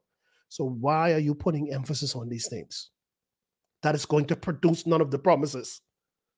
Foolishness, nonsense, utter garbage. So this is why for me, listen, I don't care. And many of them come at me. Don't come at me, buddy, because I ain't listening to you. I listen to you. So let's look at some more rules on unity. So let's go to Ecclesiastes. Let's look to the book of Ecclesiastes chapter 4, and we're going to read from verse 9 to verse 12. I so love this. Ecclesiastes chapter 4. I hope you're loving this tonight because you see, I'm very excited. I was all hype about this message I was supposed to come on last night, but I was still kind of I'm not under the weather, but I was more congested. I'm a little bit free tonight and trying to get some rest. I know a lot of you saying, Kevin, I know you're supposed to have a call, and I listened. I was sick. I was tired. But when I pull through, trust me, I'm going to follow up on my promise. I promise you that. But I'm trying to stay away from the internet and all this stuff unless I have to teach. Okay, so Ecclesiastes, I love this one. I love this. Ecclesiastes chapter 4, right? 4 verses 9 to 12. Listen to this now. We're still dealing with the rules, the protocols, the procedures to achieve unity. You know, I don't know about you. I love unity in my marriage. And even when Deidre and I buck heads or start around each other, you know, we have made it a point, and I'm not saying this to sound like we have the perfect marriage, because we don't. What we do, though, is try our best to stick by the rules. And even when we disagree with each other, we always have this common goal to try to make it right. It ain't gonna be no 2 and 3 hours not speaking to each other, or going in the room and closing the door, or jumping in the car and going somewhere and not talking to each other, or even worse, going to friends and talking bad to one another. No. That will never happen in this marriage, because we understand the laws of unity. And if we want to achieve the many things we have on the burner right now to produce and to help others with, we got to work as a team. We have to look past our personal feelings and our personal hurts, hurry up, resolve it, and move forward, primarily, especially if we go and go pray to God before we go to bed. You can't go pray and you have odds with this person. The Bible says, while praying, forgive others so that your heavenly Father can forgive you. Okay? In the book of First or Second Peter, talk about how a man's prayers could be hindered if he's not in the right accord with his spouse. So again, once we understand the rules, it puts a demand on you changing your behavior, and more importantly, to kick the pettiness out of your way of dealing with things and be a man or woman of God in your behavior towards your spouse. Because again, you don't want anything to block what you want to achieve this year. So these are the impediments that could hinder what you. So it ain't nobody working no witch on you. It ain't that this one don't like you or this one's stopping it. You enable all of that spiritually when you went against the laws of God. That's what happened. So the best way to shut down all of that, be in harmony with your partner. Be in harmony with your boss or your supervisor, whatever. Not to do wrong, but the Bible says submit to those who have the lead of you. Not that they must rule you, but follow the rules and protocols that are there for everybody. So that's what I would advise anyone to do, okay? So watch this. Ecclesiastes chapter 4, beginning at verse 9. And again, we're still talking about the law of synergy, the law of unity. It says, two are better than one, okay? Right off the bat. Because, and this is what I love, they have a good reward for their labor. So you see there, they just said in a nutshell what I just said to you just now. What the scripture is saying, two are better than one, meaning that you will get a greater produce, a greater outcome, a greater harvest if you have more people involved than someone doing it alone. But in this case here, and again, this scripture is going to be a part of my teaching on marriage, divorce, and remarriage. I think it's going to be excellent. It says two. In other words, Kevin, you and Deidre are better than you doing it on your own. And this is why God said in his word, I didn't make this up. Because people say to me all the time, well, Kevin, I don't think it's God's will for everyone to be married. Well, I never said that. However, what I can say to you, based on the rules, because that's what I go by, not opinions, God said in his word, he said in Genesis, it is not good. And it doesn't mean that it's a bad thing. The word good, they mean it's not beneficial for the man to be alone. And this is the reason right here. Why? Because two are better than one. Two will achieve more than with one will come. Now, the only way that rule will not work is if you connect with something that you were not supposed to be connected to. I'm telling you right now. Why? Because there's no longer synergy, meaning that two or more are working together on one accord, speaking one language. They will now produce more than they were producing as individuals. An antagonistic relationship is you still have the two people, but in this case, they're working against each other. So therefore, the time they spend rowing and arguing with each other, they're on pause. Life is still going. Everybody's still going ahead. So they're like 15, 20 years behind, all because they refuse to agree. They refuse to agree to disagree. They refuse to respect each other.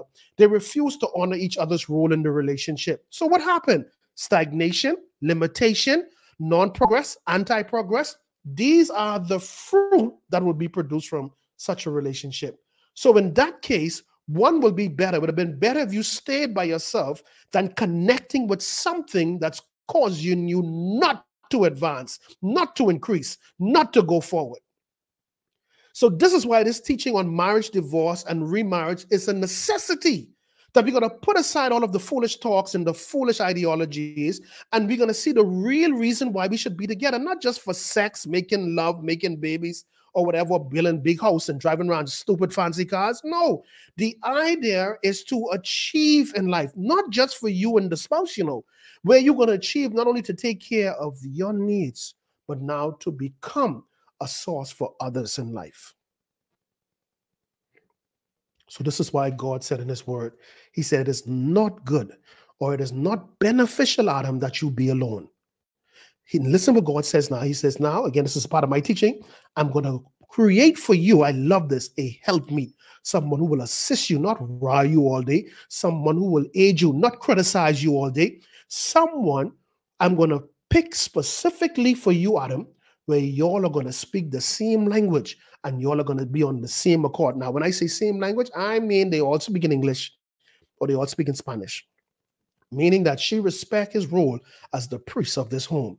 She don't talk down to him when things get bad. You good for nothing, lazy, you know what? He don't say to her, she's a no good whore and bringing up her past. No, you're speaking with two different languages.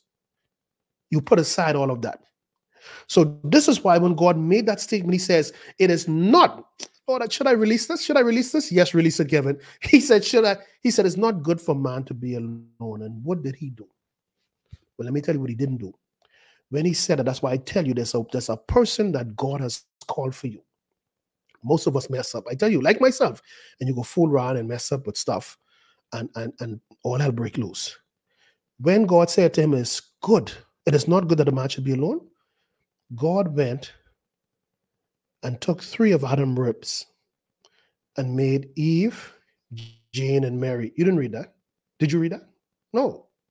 When God said it was not good for the man to be alone, he went and take 1 rib, just 1, and specifically made out of that the one that he had in store for Adam before the foundation of the world, according to Ephesians 1, verses 3-4. God did not put Mary in the garden and Susie and Jane and whoever else and say, Adam, now you pick. God didn't say it's not good for a man to be alone. And then he says, now, Adam, I'm giving you a choice. Go and pick. No, he didn't do that. And that was just the prerequisite for us.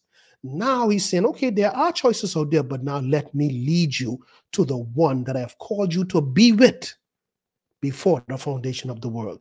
And so this is why I say to people, the importance of being rightly connected is going to determine the way forward. Who you connect with will determine whether you will succeed in life or whether you will lose in life. It's going to determine whether you will be delayed in life or whether you will excel in life.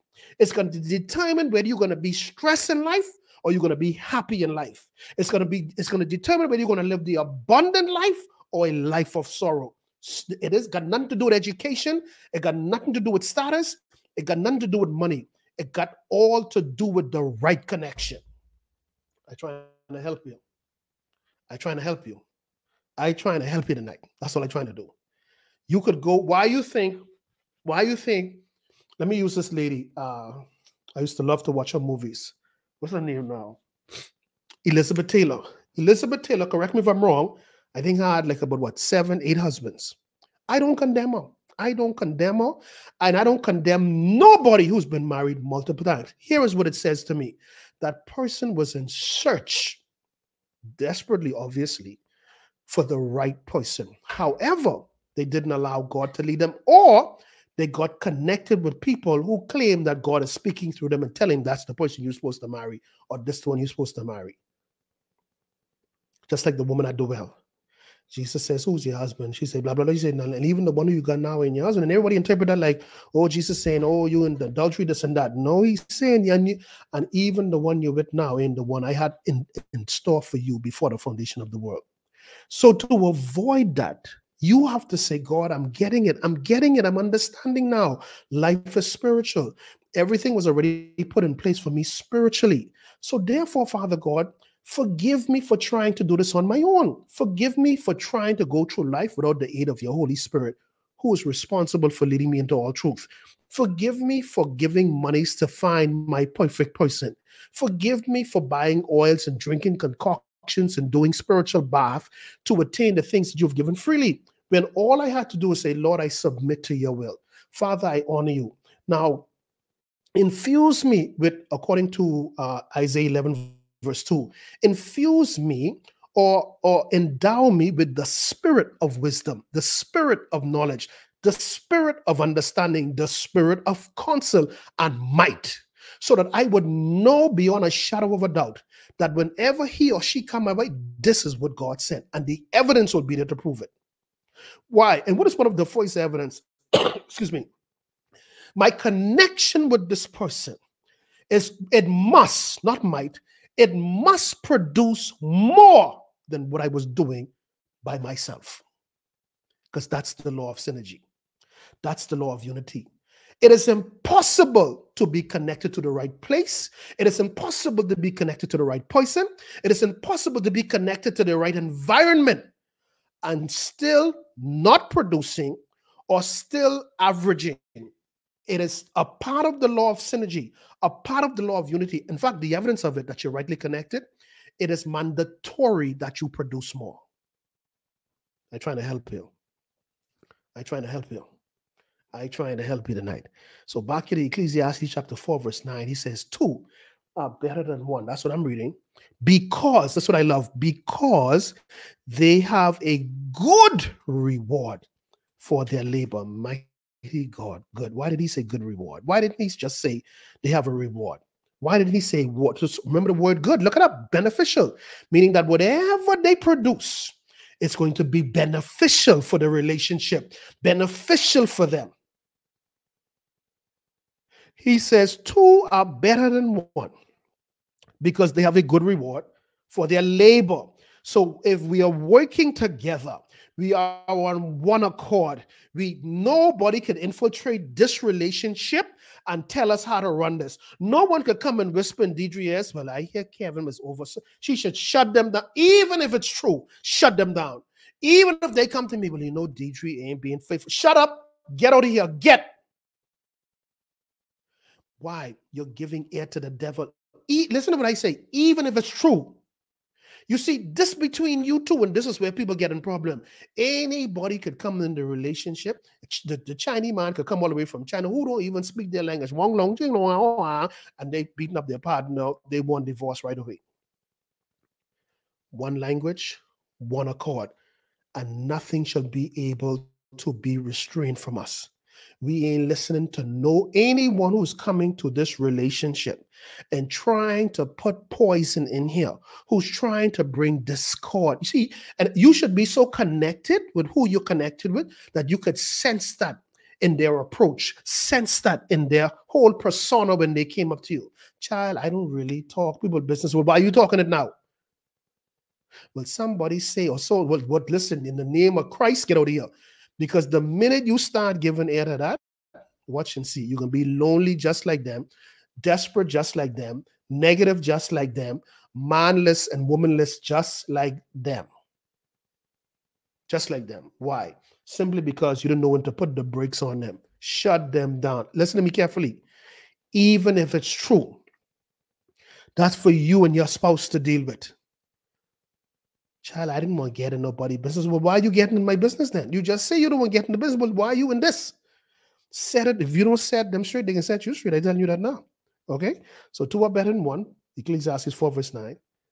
Because they have a good reward for their labor. Verse 10. For if they fall, mighty God, this is how we know they're on one accord now. If they fall, the one will lift up his fellow. Meaning that if Deidre made a mistake, or I did, according to this rule, he didn't say attack her. He didn't say cuss her out. He didn't say ridicule her. He didn't say to her, well, talk down to Kevin and tell him he ain't no man and tell him he ain't no provider, even if he's not providing. He said the purpose of this unity is to assist, to uplift one another, not to pull them down, not to embarrass them, not to step outside of the relationship because things aren't good now. Because when that happened, when the first method of operation, when trouble hit the relationship, they want to retreat, that speaks volumes. You were never on one accord. Your one accord was conditional, meaning that as long as things were going good, well, he's the best thing since sliced bread. That's my hero.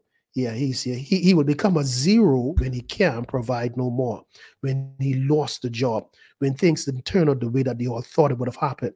All of a sudden now, he's a loser, she's a loser, or she's a whore, and all these nasty. So what that tell me, listen, I love rules. The Bible says out of the abundance of a person's heart, their mouth will begin to speak, meaning that all of what you're spewing now, this was always overflowing in your heart. You just needed the right opportunity to let it come out verbally. I love scripture. I love the rules. I love it.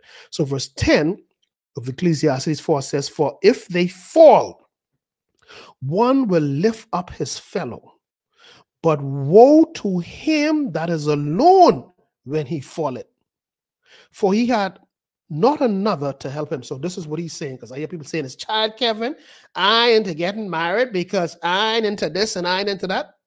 You got your choice. I ain't knocking you. But let's look at the rules. When you home and that when the cold come minus 6 degrees, you better grab that blanket. You better grab them pillow. You better squeeze that, because you ain't got no woman to hold on to. You ain't got no man to hold on to. Okay? You know what the Bible says? Woe. You know the word woe means? Sorrow, pain, grief. Woe to him that is alone. So while you telling everybody else, child, I know, but y'all getting married and let these man hold y'all down and all committed to these one woman and thing. I live in my life. I live in my best life. Right. Right. You live in your best life. And right up here. You live in it right. That's as far as it will go. I am reading, maybe my Bible print different. Proverbs 4, verse 10. For if they fall, one will lift up his fellow. Mhm. But woe or sorrow to him that is alone when he falleth, for he have not another to help him up. Hence, the Bible says all the way from the beginning in Genesis, it is not good for the man to be alone. In other words, it is not beneficial. It will not profit him, because when trouble come, when days of sorrow and pain and grief and challenges, who are you going to talk to? Who are you going to lean on for advice? Who? Mommy done dead, daddy dead. They were your confidence in life. Where you can go now, because you done brag to everybody you live in your best life. You all about taking picture on Facebook, all about in Europe, all about in Pakistan by yourself, stand up on them big pyramids by yourself, stand up by the camel by yourself, all about Alaska, all about I'm living my best life by yourself.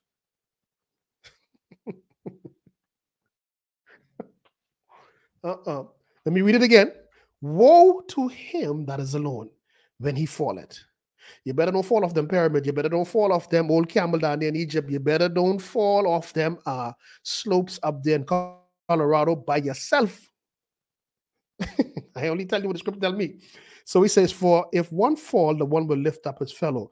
But woe to him that is alone when he falleth, for he have not another to help him up. Verse 11 of Ecclesiastes 4. Again, meaning I'm repeating this. Again, if two lie together, if two lie together, then they have heat. Okay. But how can one be warm alone? How could you be living your best life in the bed by yourself? You're 40, 45, 50. Huh? You're married, but yet you posting up all these pictures on Twitter. I live in my best life. I live in the abundant life. You was a clown. You was a clown, because at the end of the day, I don't care what you say to me. You have need for another person. You will desire at some point, boy, I wish I had married. I wish no. So what you got to do now? You got to settle. So now you got to marry this fella, all right? Because you shame now this fella who 965, okay, with his last set of 4 teeth on the right side of his mouth. And now you got to go with that, because all of the good potentials you had later, you keep picking until you pick this fella here with his last 4 teeth in his mouth. Now what you can do? Huh? So that's why I told you, read your Bible. Read what the instructions say. What did the instructions say? See, once you read that, you now make better decisions in life, because you can't be living your best life by yourself.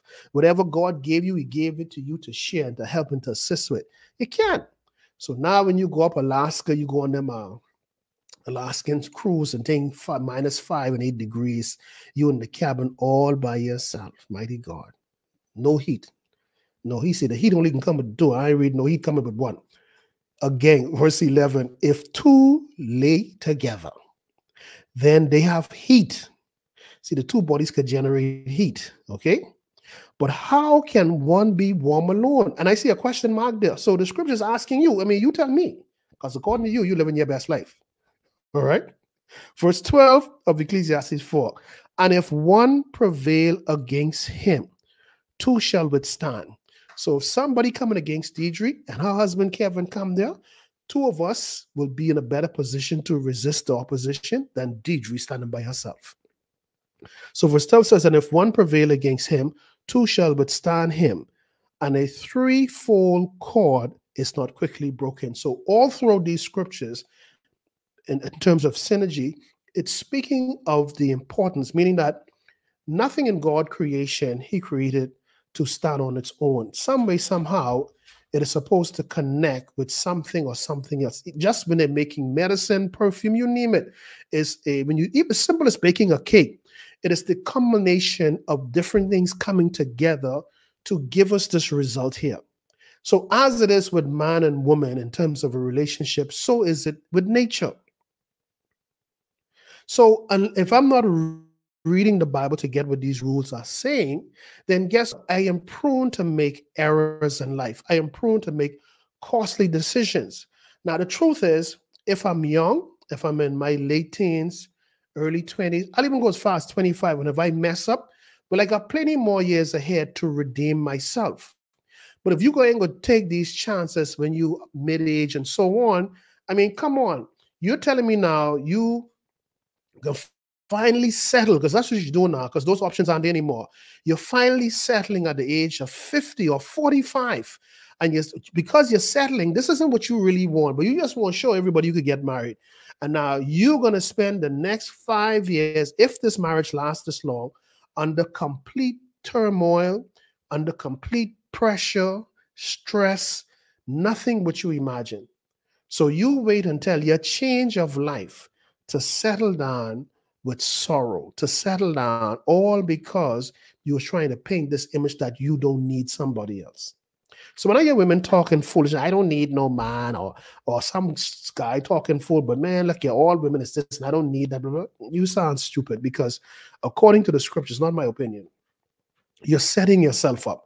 So you could take that road. I'm not here to tell you what and what not to do. Only the scriptures does that.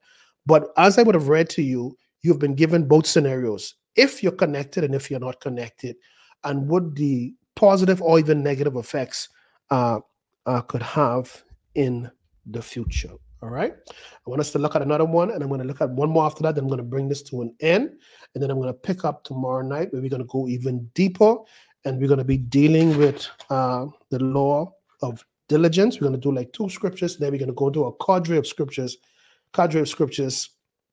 dealing with diligence. And then I'm going to go to prudence, and all of this, well, tomorrow is going to lead into Saturday into our teaching. So I'm just giving you some rules. Okay. So the next one we're going to go into is the law of faithfulness. All right. So let's go to Proverbs chapter 28 and verse 20.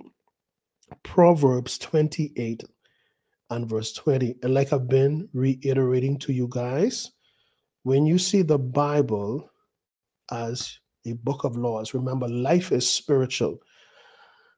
This is important because the Bible is a spiritual book that is given to a spiritual being like yourself and me. We're spiritual beings housed in this physical body. All right.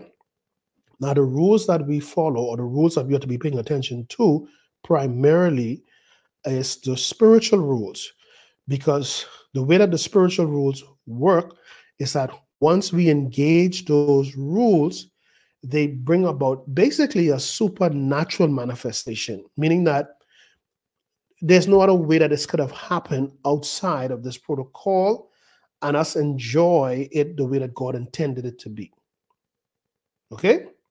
So watch this. Proverbs chapter 28, verse 20. A faithful man, this is powerful. A faithful man shall, not might, shall abound with blessings. Now, this is very, very, very powerful. Very, very powerful. And I just want to break this down a little bit. Okay, so I'm looking at the word faithful here in this Hebrew. All right. And the word is translated emunah. Emunah. Yeah, I guess that's what it is. Okay. It's a feminine noun, and it means firmness, fidelity, steadfastness, a person that's committed. All right. So with that understanding in mind, let's go back. A faithful man. Now, faithful doesn't necessarily or only is reserved to a marriage. They're faithful in their work. They're faithful with their promise. They're faithful, but they're whatever it is, they're committed. Whatever they said, they will actually do, and they will commit to the manifestation of the promise that was made. So the scripture saying here now, a faithful man, and I want you to write this down because tomorrow when we go into a prudent woman and a prudent man, this is going to be a part of it because and I'm talking to those who are not married, in your quest for seeking the right mate. And I know what you've been told in the past, especially you ladies, when it comes to your mother in particular advising you. And they would tell you, find a man who could take care of you.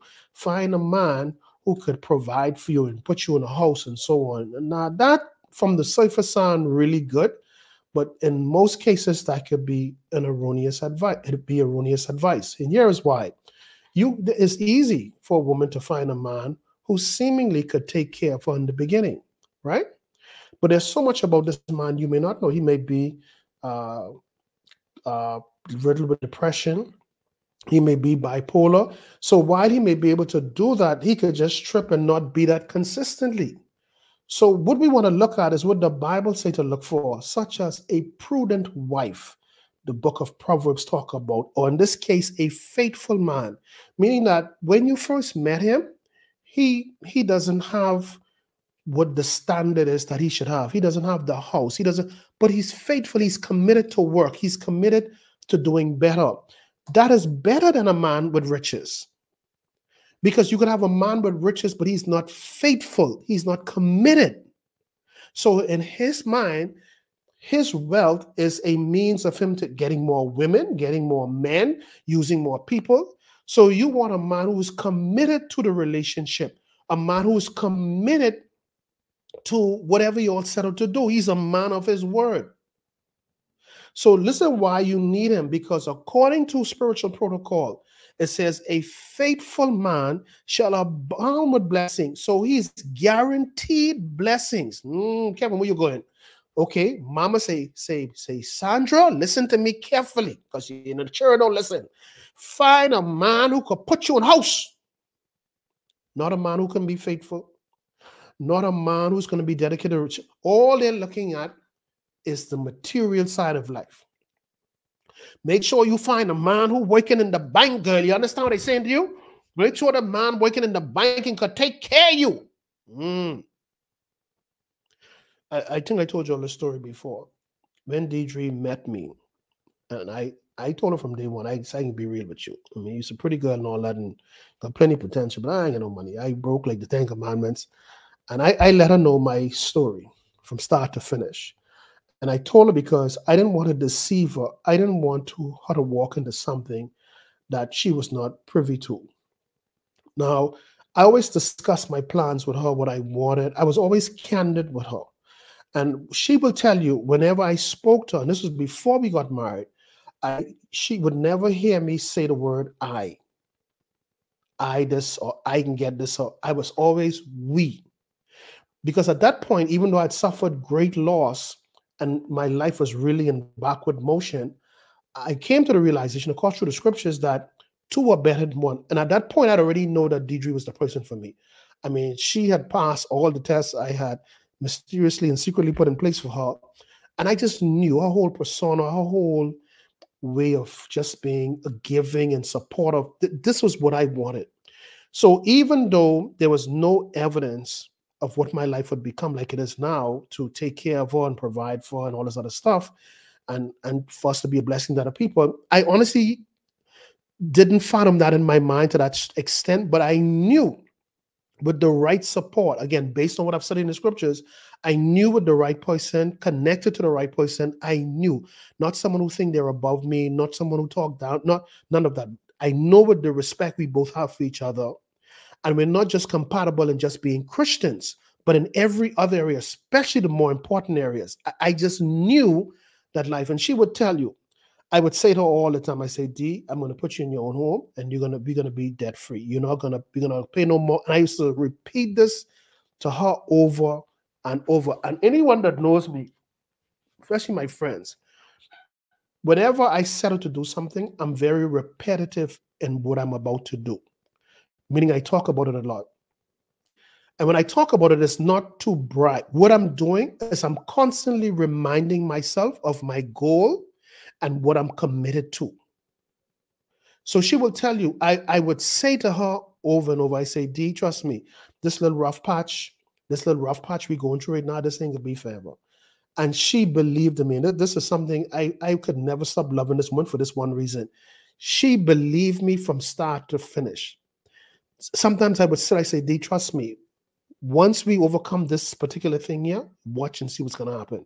I say, God is going to make this happen for us. Not because I say in this D, I say because we following the rules. Now I know and she will tell you, and sometimes she'd be like, boy, this fellow faith is just too great. I ain't on that level. And she would even tell me that. But I say, don't worry about it. I said, your support is just all I need. I say, and you're going to see happen. See things happen. And she could tell you, me who basically, when she met me, I literally had no money in the bank. I had nothing, basically nothing. I told you that. But with the right person in my life and someone who saw beyond where we were, and many times we sit having bad talk and begin to reflect and begin to see the importance of being rightly connected in life.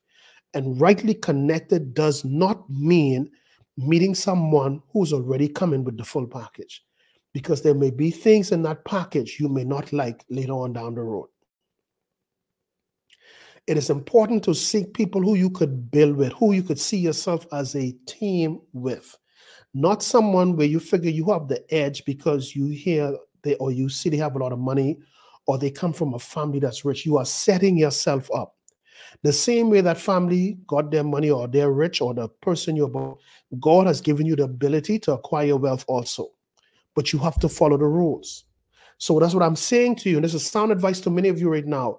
A lot of the trash your parents told you about the people that you should be looking for, if it is not lining up with this Bible, such as a faithful person, such as a prudent person, such as a wise person. See, these are the things. These are people who think before they speak and look before they leap. These are people, when they make decisions, the decisions isn't based on what's happening right now. The decision is to sustain them beyond right now. These are the people who don't see you as, for example, when they get upset with you and they make remarks such as, without me, you would be nothing. When I met you on the street as a dog and you had no money in the bank. No. In their head, because you, like me and Deidre, and from day one, it was always us, we, us, we, us, we. Never I, Kevin, or I, Deidre. We were always a team going forward. Even when she didn't understand the direction we were going in, because I had proven myself to her repeatedly, she was able to trust me. So it was never a one-sided thing. It was never Kevin money. It was always our money. Even if Kevin made the money or even if she made the money, it was us. It was we. You don't have this today. You don't. You don't. And the reason you don't have that today is because it starts off that way, but people accept it because they figure, well, that's my husband and my wife. And so if they have the money, then that's no. If that isn't made crystal clear from the get-go, it was never, and I'm not saying this was for everybody. It was never Deidre account. Every account we have, everyone, it is Deidre and Kevin. It is no secret account for Kevin and a secret account. See, if you start off by saying, well, I need to get a prenup, you should not be married. You should not connect with nobody. You should stay by yourself. If you more in fear of losing your wealth than losing the relationship that God has blessed you with, you need surgery on your brain. I'm telling you, if take my simple advice. If you are getting married for sex, if you're getting married for status, if you're getting married because this person seemingly could give you a better life because of their wealth, this has nothing to do with your love. This has nothing to do with you being a good wife or a good husband. All this have to do with is that they have the means to make me happy. You should not marry. Stay by yourself. Stay by yourself. In that regard, I promote your best life by yourself, in that only. But do not, if you are dating someone, I want you to hear me. If you are dating someone, and whenever they speak about the future, it is always I, get up and leave right now. And if they come back and you check them on and they say, well, no, I so used to saying it. No, no, no, no. See, out of the abundance of the heart, if you're not saying if you're saying we all the time without somebody even reminding you of it, then you're speaking from the heart. If you're always saying you're speaking from the heart. So you're basically telling this person before you even marry them, I can tell you now, your things is your things and my things is my things. So whenever we row, that's my TV, okay? That 24-inch over there is yours, and that 37-inch is my own over there. And those socks, I bought them for you, so they might. When a person behave in that manner, please hear me if you hear nothing else. Run for your life. You don't even have to explain it to them. Just tell them, I can't do this no more. You have a good life. And go find someone who loves the eyes like you do. Because I'm telling you, if you marry that person, and you overlook all the signs that was, basically red flag city, whole red flag parade, and you ignore that, then whatever you get out of that, you deserve it. Run for your life. Remember, especially if you're older, especially you that hit 35, you're not married, but you're seeking married, it is even more important that you connect with the right people in life. And I'm telling you, they don't need to be wearing a shirt that says, I'm going to destroy your life. Just listen to what they're saying to you all the time. Just listen how they brag about the women that they dated. Listen how she talk about the type of men that when you hear it, you are dealing with superficial people. You are dealing with people who are all about aesthetics, all about cosmetics. They're superficial. There's no root to them. They can't deal with losses in life. They can't deal with the loss of a home, a car, or temporary setbacks in life. They will literally lose their minds. There will be no help to you because whatever comes out of their mouth is pure worry and sadness and grief and negativity. But you would have seen all of this prior too. But because you're so fixed on the breasts, the hips, the implants, the hair, or the nice cars, or the Gucci wallet, and all of these things are just traps luring you. Keep coming until you fall into the pit and you can't get out. So the signs are there. So I don't care how old you are, and I don't care how bad you want to be married. Do not become so desperate that you are willing to sacrifice your peace of mind, because that's what it's really coming after. You are willing to sacrifice your peace of mind just to tell the public you're married, just to post pictures on Facebook to say you're living the best life, just to say, hey, look, we got it going on. When the truth is, when Facebook done closed down, you turn off your Twitter, you're fighting like cats and dogs. You're sleeping in separate rooms. You can't wait to get on the phone to tell your girlfriend, your mother, your cousin, your uncle, your fourth cousin how you made the biggest mistake of your life, only to start the cycle all over the next morning by going on Facebook and posting pictures again. When the truth is, you hate the dirt this person walk on. All I could do is give you advice. All right? Don't judge me. I'm telling you what the advice is. So the Bible says, and I love the scripture, Proverbs 28 and verse 20, a faithful man, I love it. And again, man here is just generic of man or woman. A faithful man, this is the kind of person you want. Someone that is faithful, someone that is committed, someone, and you will always know when someone truly loves you. All right? A person who truly loves you will see the good in everything, no matter how bad and no matter what you come to them with. Honey, I just lost my job today. Baby, don't worry about that. Don't worry about that. We still have my paycheck. We could just do this until you get sorted out. We just cut back on a few things, but we in this together. Okay, this ain't you by yourself. Yeah, you lost your job. And yes, I know you feel bad about it. Yes, you feel embarrassed or why they had to cut you. Yeah, but remember, you have me. Now, you may not have enough, but guess what? Let her or him know we're in this together. See, this is the key, if you're not making it clear that we're in this together, then this is where you find, I meet a lot of people like this when I do counseling. You have a lot of people that are married, but they're alone. Because any kind of trouble, any kind of tragedy come, that fella ain't checking for them. That woman ain't checking for them. You better go figure it out. You by yourself. You have, you console more than your friend or your family member than your wife or your husband. Because the only time you see them, It's when good news or something happened or something happened in the relationship, then they show up. So you're married, but you're lonely. I know that sounds crazy, but it's a reality. But again, let's be clear. You saw the signs. You see, when you were just looking at the wrong things, you ignored the signs. But the truth is, when you married the problem, now those signs still fly again, but it was easy to get in and get out now.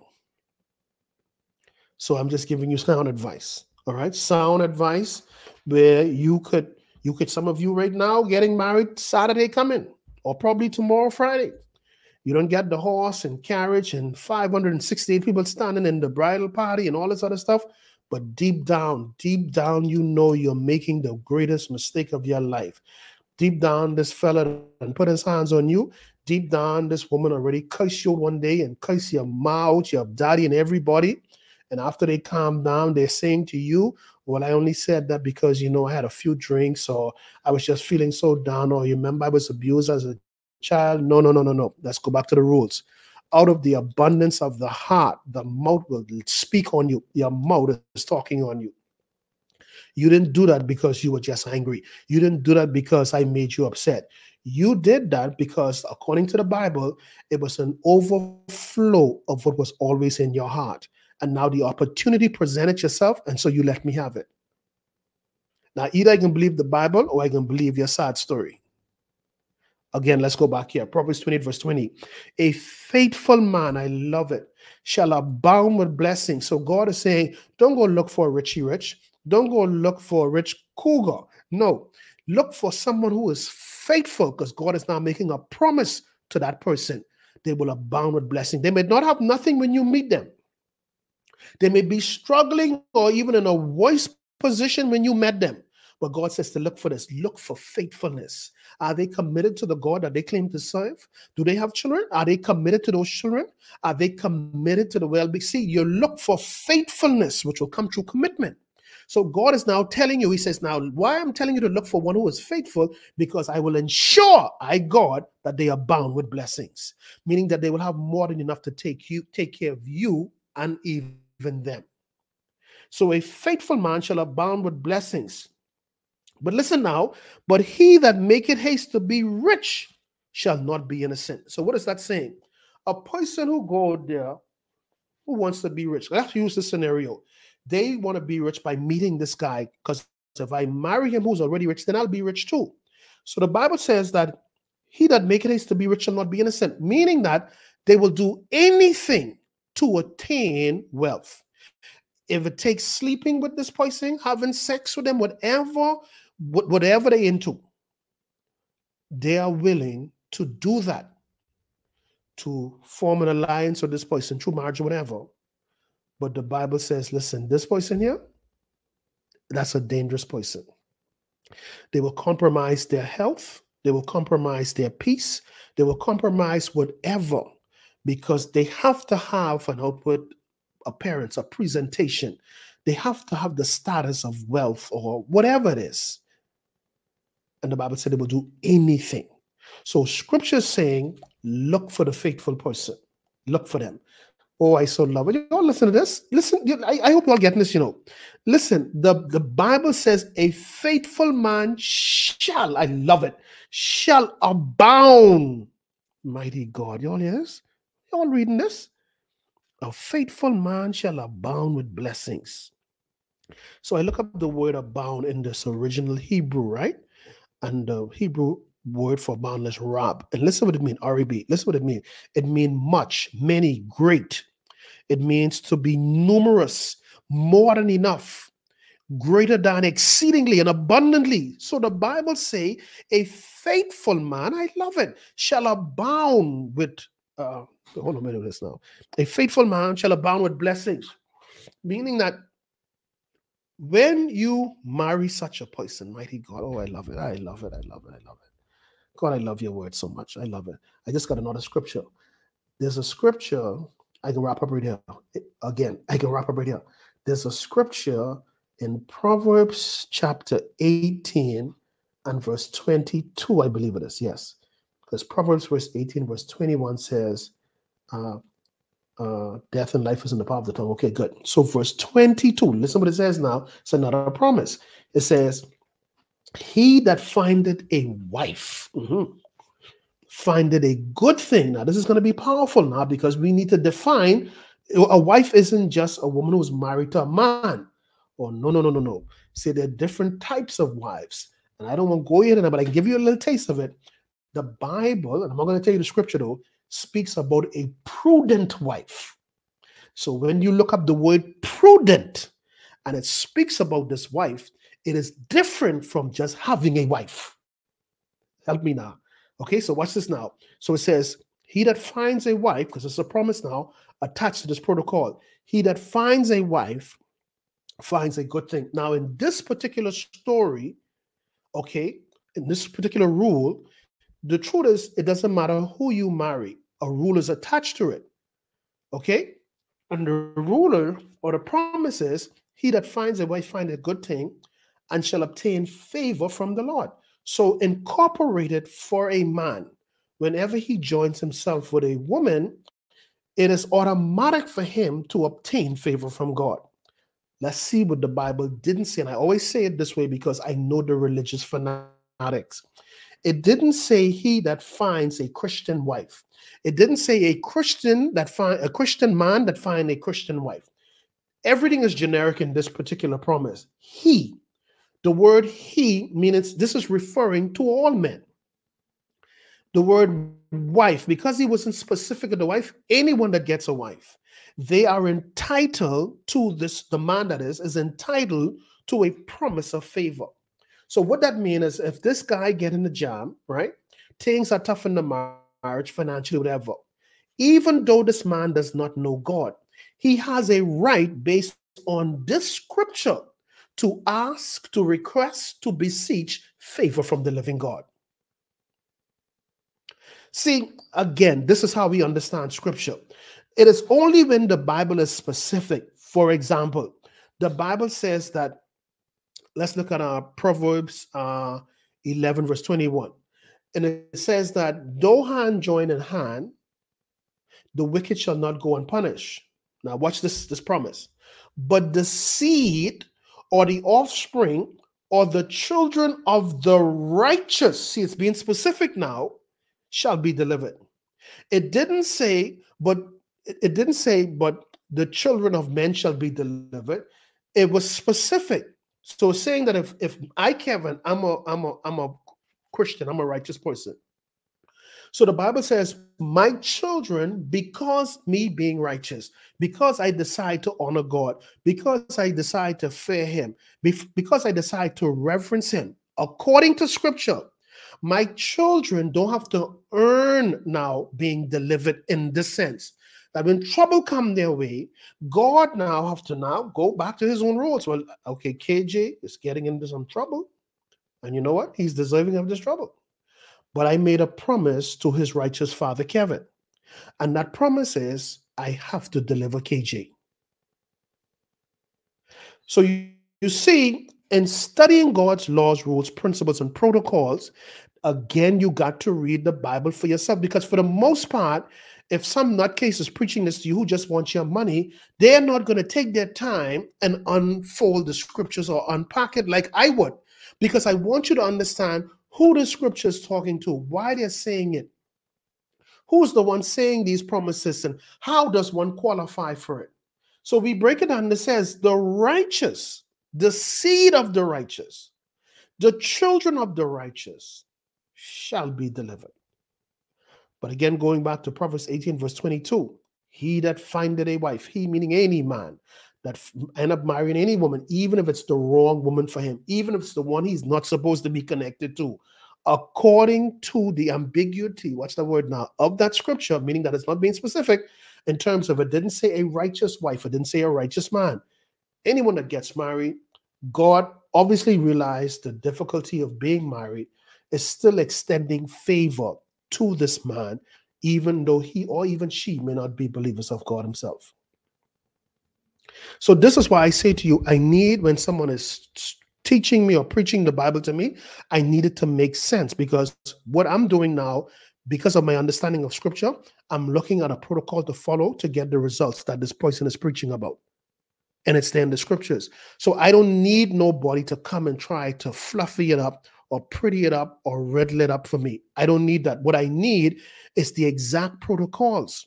So now when I go before God, when I'm facing whatever, I'm going to remind him of his word. I cannot remind him of the preacher word because the preacher word wasn't the promise from God. I need the word of the living God. So this is the importance of being connected rightly. So again, a faithful man, that's who you're looking for, or a faithful woman, that's who you're looking for. And I know, fellas, I can finish again. Fellas, I know what you're looking at. You're looking at pretty, you want, like we say in the Bahamas, you want mind your skin, right? You know what Deidre told me? Deidre said to me, Kevin, once you go black, you cannot go back. And I agree with the woman. Clearly, I ain't turning back to nothing else. But on a serious note, what I'm saying to you is that I cannot put enough emphasis on the Bible being your guide. The rules are there. And tomorrow night when we get back into this, I'm going to take you in deeper into protocols that even though you weren't a Christian, you followed them and they manifested for you, even though you weren't a Christian. So life is spiritual. Hence, God gave us a spiritual manual, which is the Bible. And you cannot take a preacher. Don't even take my word. I always tell you this. Go, everything I tell you, go back and research for yourself. Read it for yourself. And you will see for yourself if you practice it. Everyone else who's telling me, Kevin, thank God for you. You show me this and that, and I followed it in this manner. You will be one singing the same praises to our Lord and Savior Jesus Christ, thanking him that you came across someone who's showing you what this book is all about. It's just not a book you run to for trouble. It is a book, if you follow the rules, then you will get what the rules say. Okay, so we'll pick this up tomorrow. Heavenly Father, we thank you for your word, your wisdom, your knowledge, your understanding. We thank you for these powerful nuggets that you gave us tonight, causing us to look deeper into the spiritual book, because it is our desire to get the physical manifestation of the spiritual promise that you promise. And the only way that that can happen, we have to follow the spiritual rules. We cannot do it our way. We cannot do what the preacher say if he's going outside of the laws of God. We cannot. You said in your word, in Galatians chapter 1, verses 8 to 9, that if anyone, okay, preach another gospel outside of the original gospel of Christ, let that person be a curse. That is what your word says. Okay, and I think the book of Revelation, it says that any man who add or take away from this book, let his name be taken out of the book of life. Father, I don't want to be a part of none of that.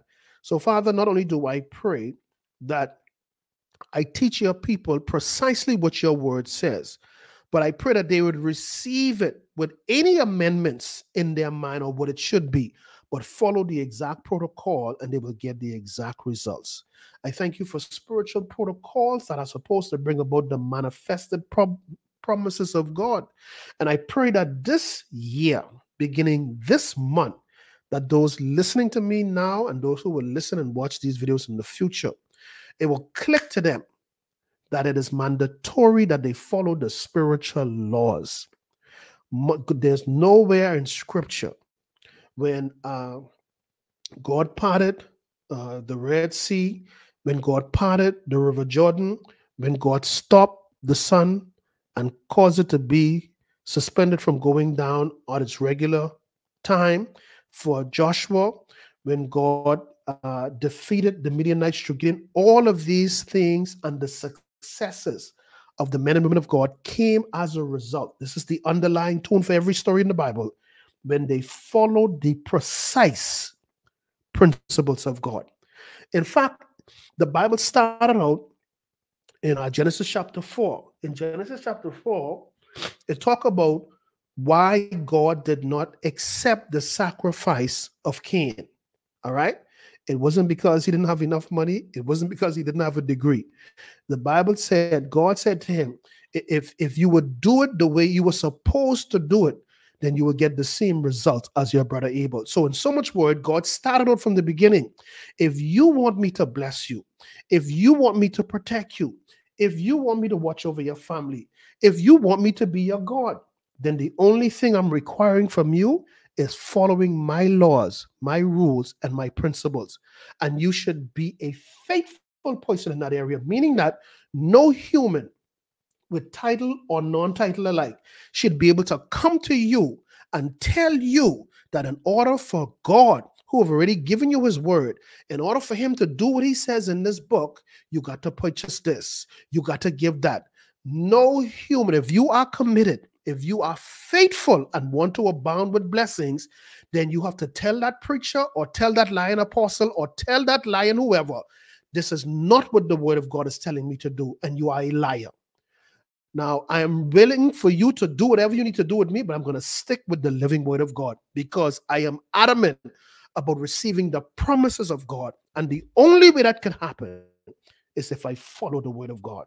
Hence, he said in the book of Deuteronomy, chapter 28, verse 1-3, he said, if you shall hearken unto the voice of the Lord thy God and observe to do not some, but all of his commandments, I shall set you on high, or I will promote you, which will be the first sign that you're doing what I'm telling you to do. Then I will bless you in your going out, bless you when you're coming in, bless you in the field, bless you in the storehouses, bless you in the fruit of your body. The Bible says that the blessings will not only come upon you, but overtake you. Why is this happening? Is it happening because we amended the word of God? No. Is it happening because we're shouting and screaming and not doing the word of God? No.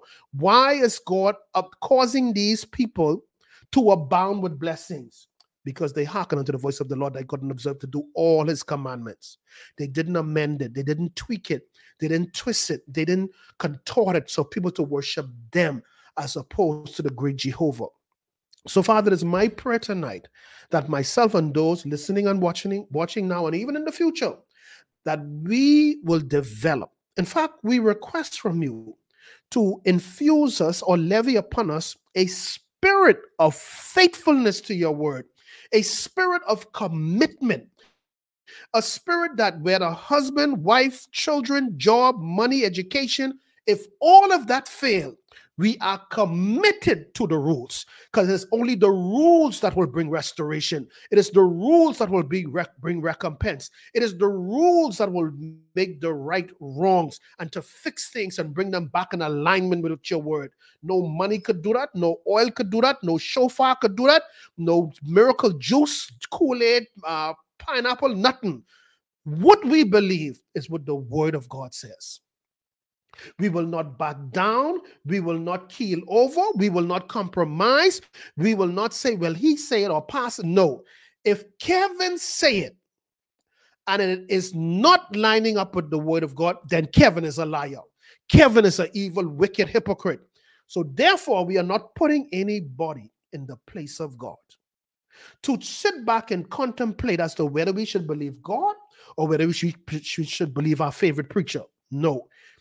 2023, we are committed to not only believing the word of God, but putting a demand on every spiritual leader that leads us.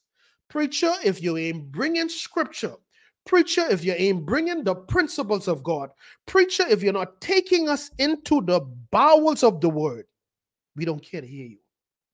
Because the promises of the preacher, the riddles of the preacher, the rhymes of the preacher, the fancy talk of the preacher, the prosperity of the preacher, not a one of them have attached at the end of it the promises of God if we follow the protocols of God. So therefore, no preacher, no teacher, no apostle, no bishop, no one is above the written rules, regulations, and procedures and protocols of the living God. We have made up in our mind this year will be different. Why? Because this year we commit and we are faithful to the word of God. And according to Proverbs chapter 28, verse 20, it says a faithful person or a faithful man or a faithful or a committed man or woman. Listen, not might, not maybe, but shall abound or be surrounded or exceedingly or abundantly be overflowing with the blessings of God. In so much words, God says, I will supersede your greatest expectation of me If you are faithful, not to Pastor Kevin, not to Pastor T.D. Jakes, not to Pastor Jennings, not to Pastor, if you are faithful to God, if you are faithful to his word, you shall, not might, abound with blessings. So, Father, we bless you. Father, we honor you. Father, we praise you. And Father, we glorify and seal your word according to your word. Seal this prayer according to your word that says, whatsoever things we desire when we pray, we must believe that we have received it and we shall have it in the name of Jesus. We thank you, we honor you, we praise you, we bless you in Jesus' mighty name. Amen and amen. So, folks, that is it for me tonight. Tomorrow night, I will be back to continue this because Saturday, we're going to jump straight into this baby and our teaching on marriage, divorce, and remarriage. And it's all going to be scripturally based like every one of my teachings. All right. Thank all of you, all 1,600 of you that was on tonight. Of course, I'm reading this from my StreamYard. And I pray that you'll be back tomorrow. Bring a friend with you to come into some, life-changing information. Okay. So God bless you and you have a wonderful evening.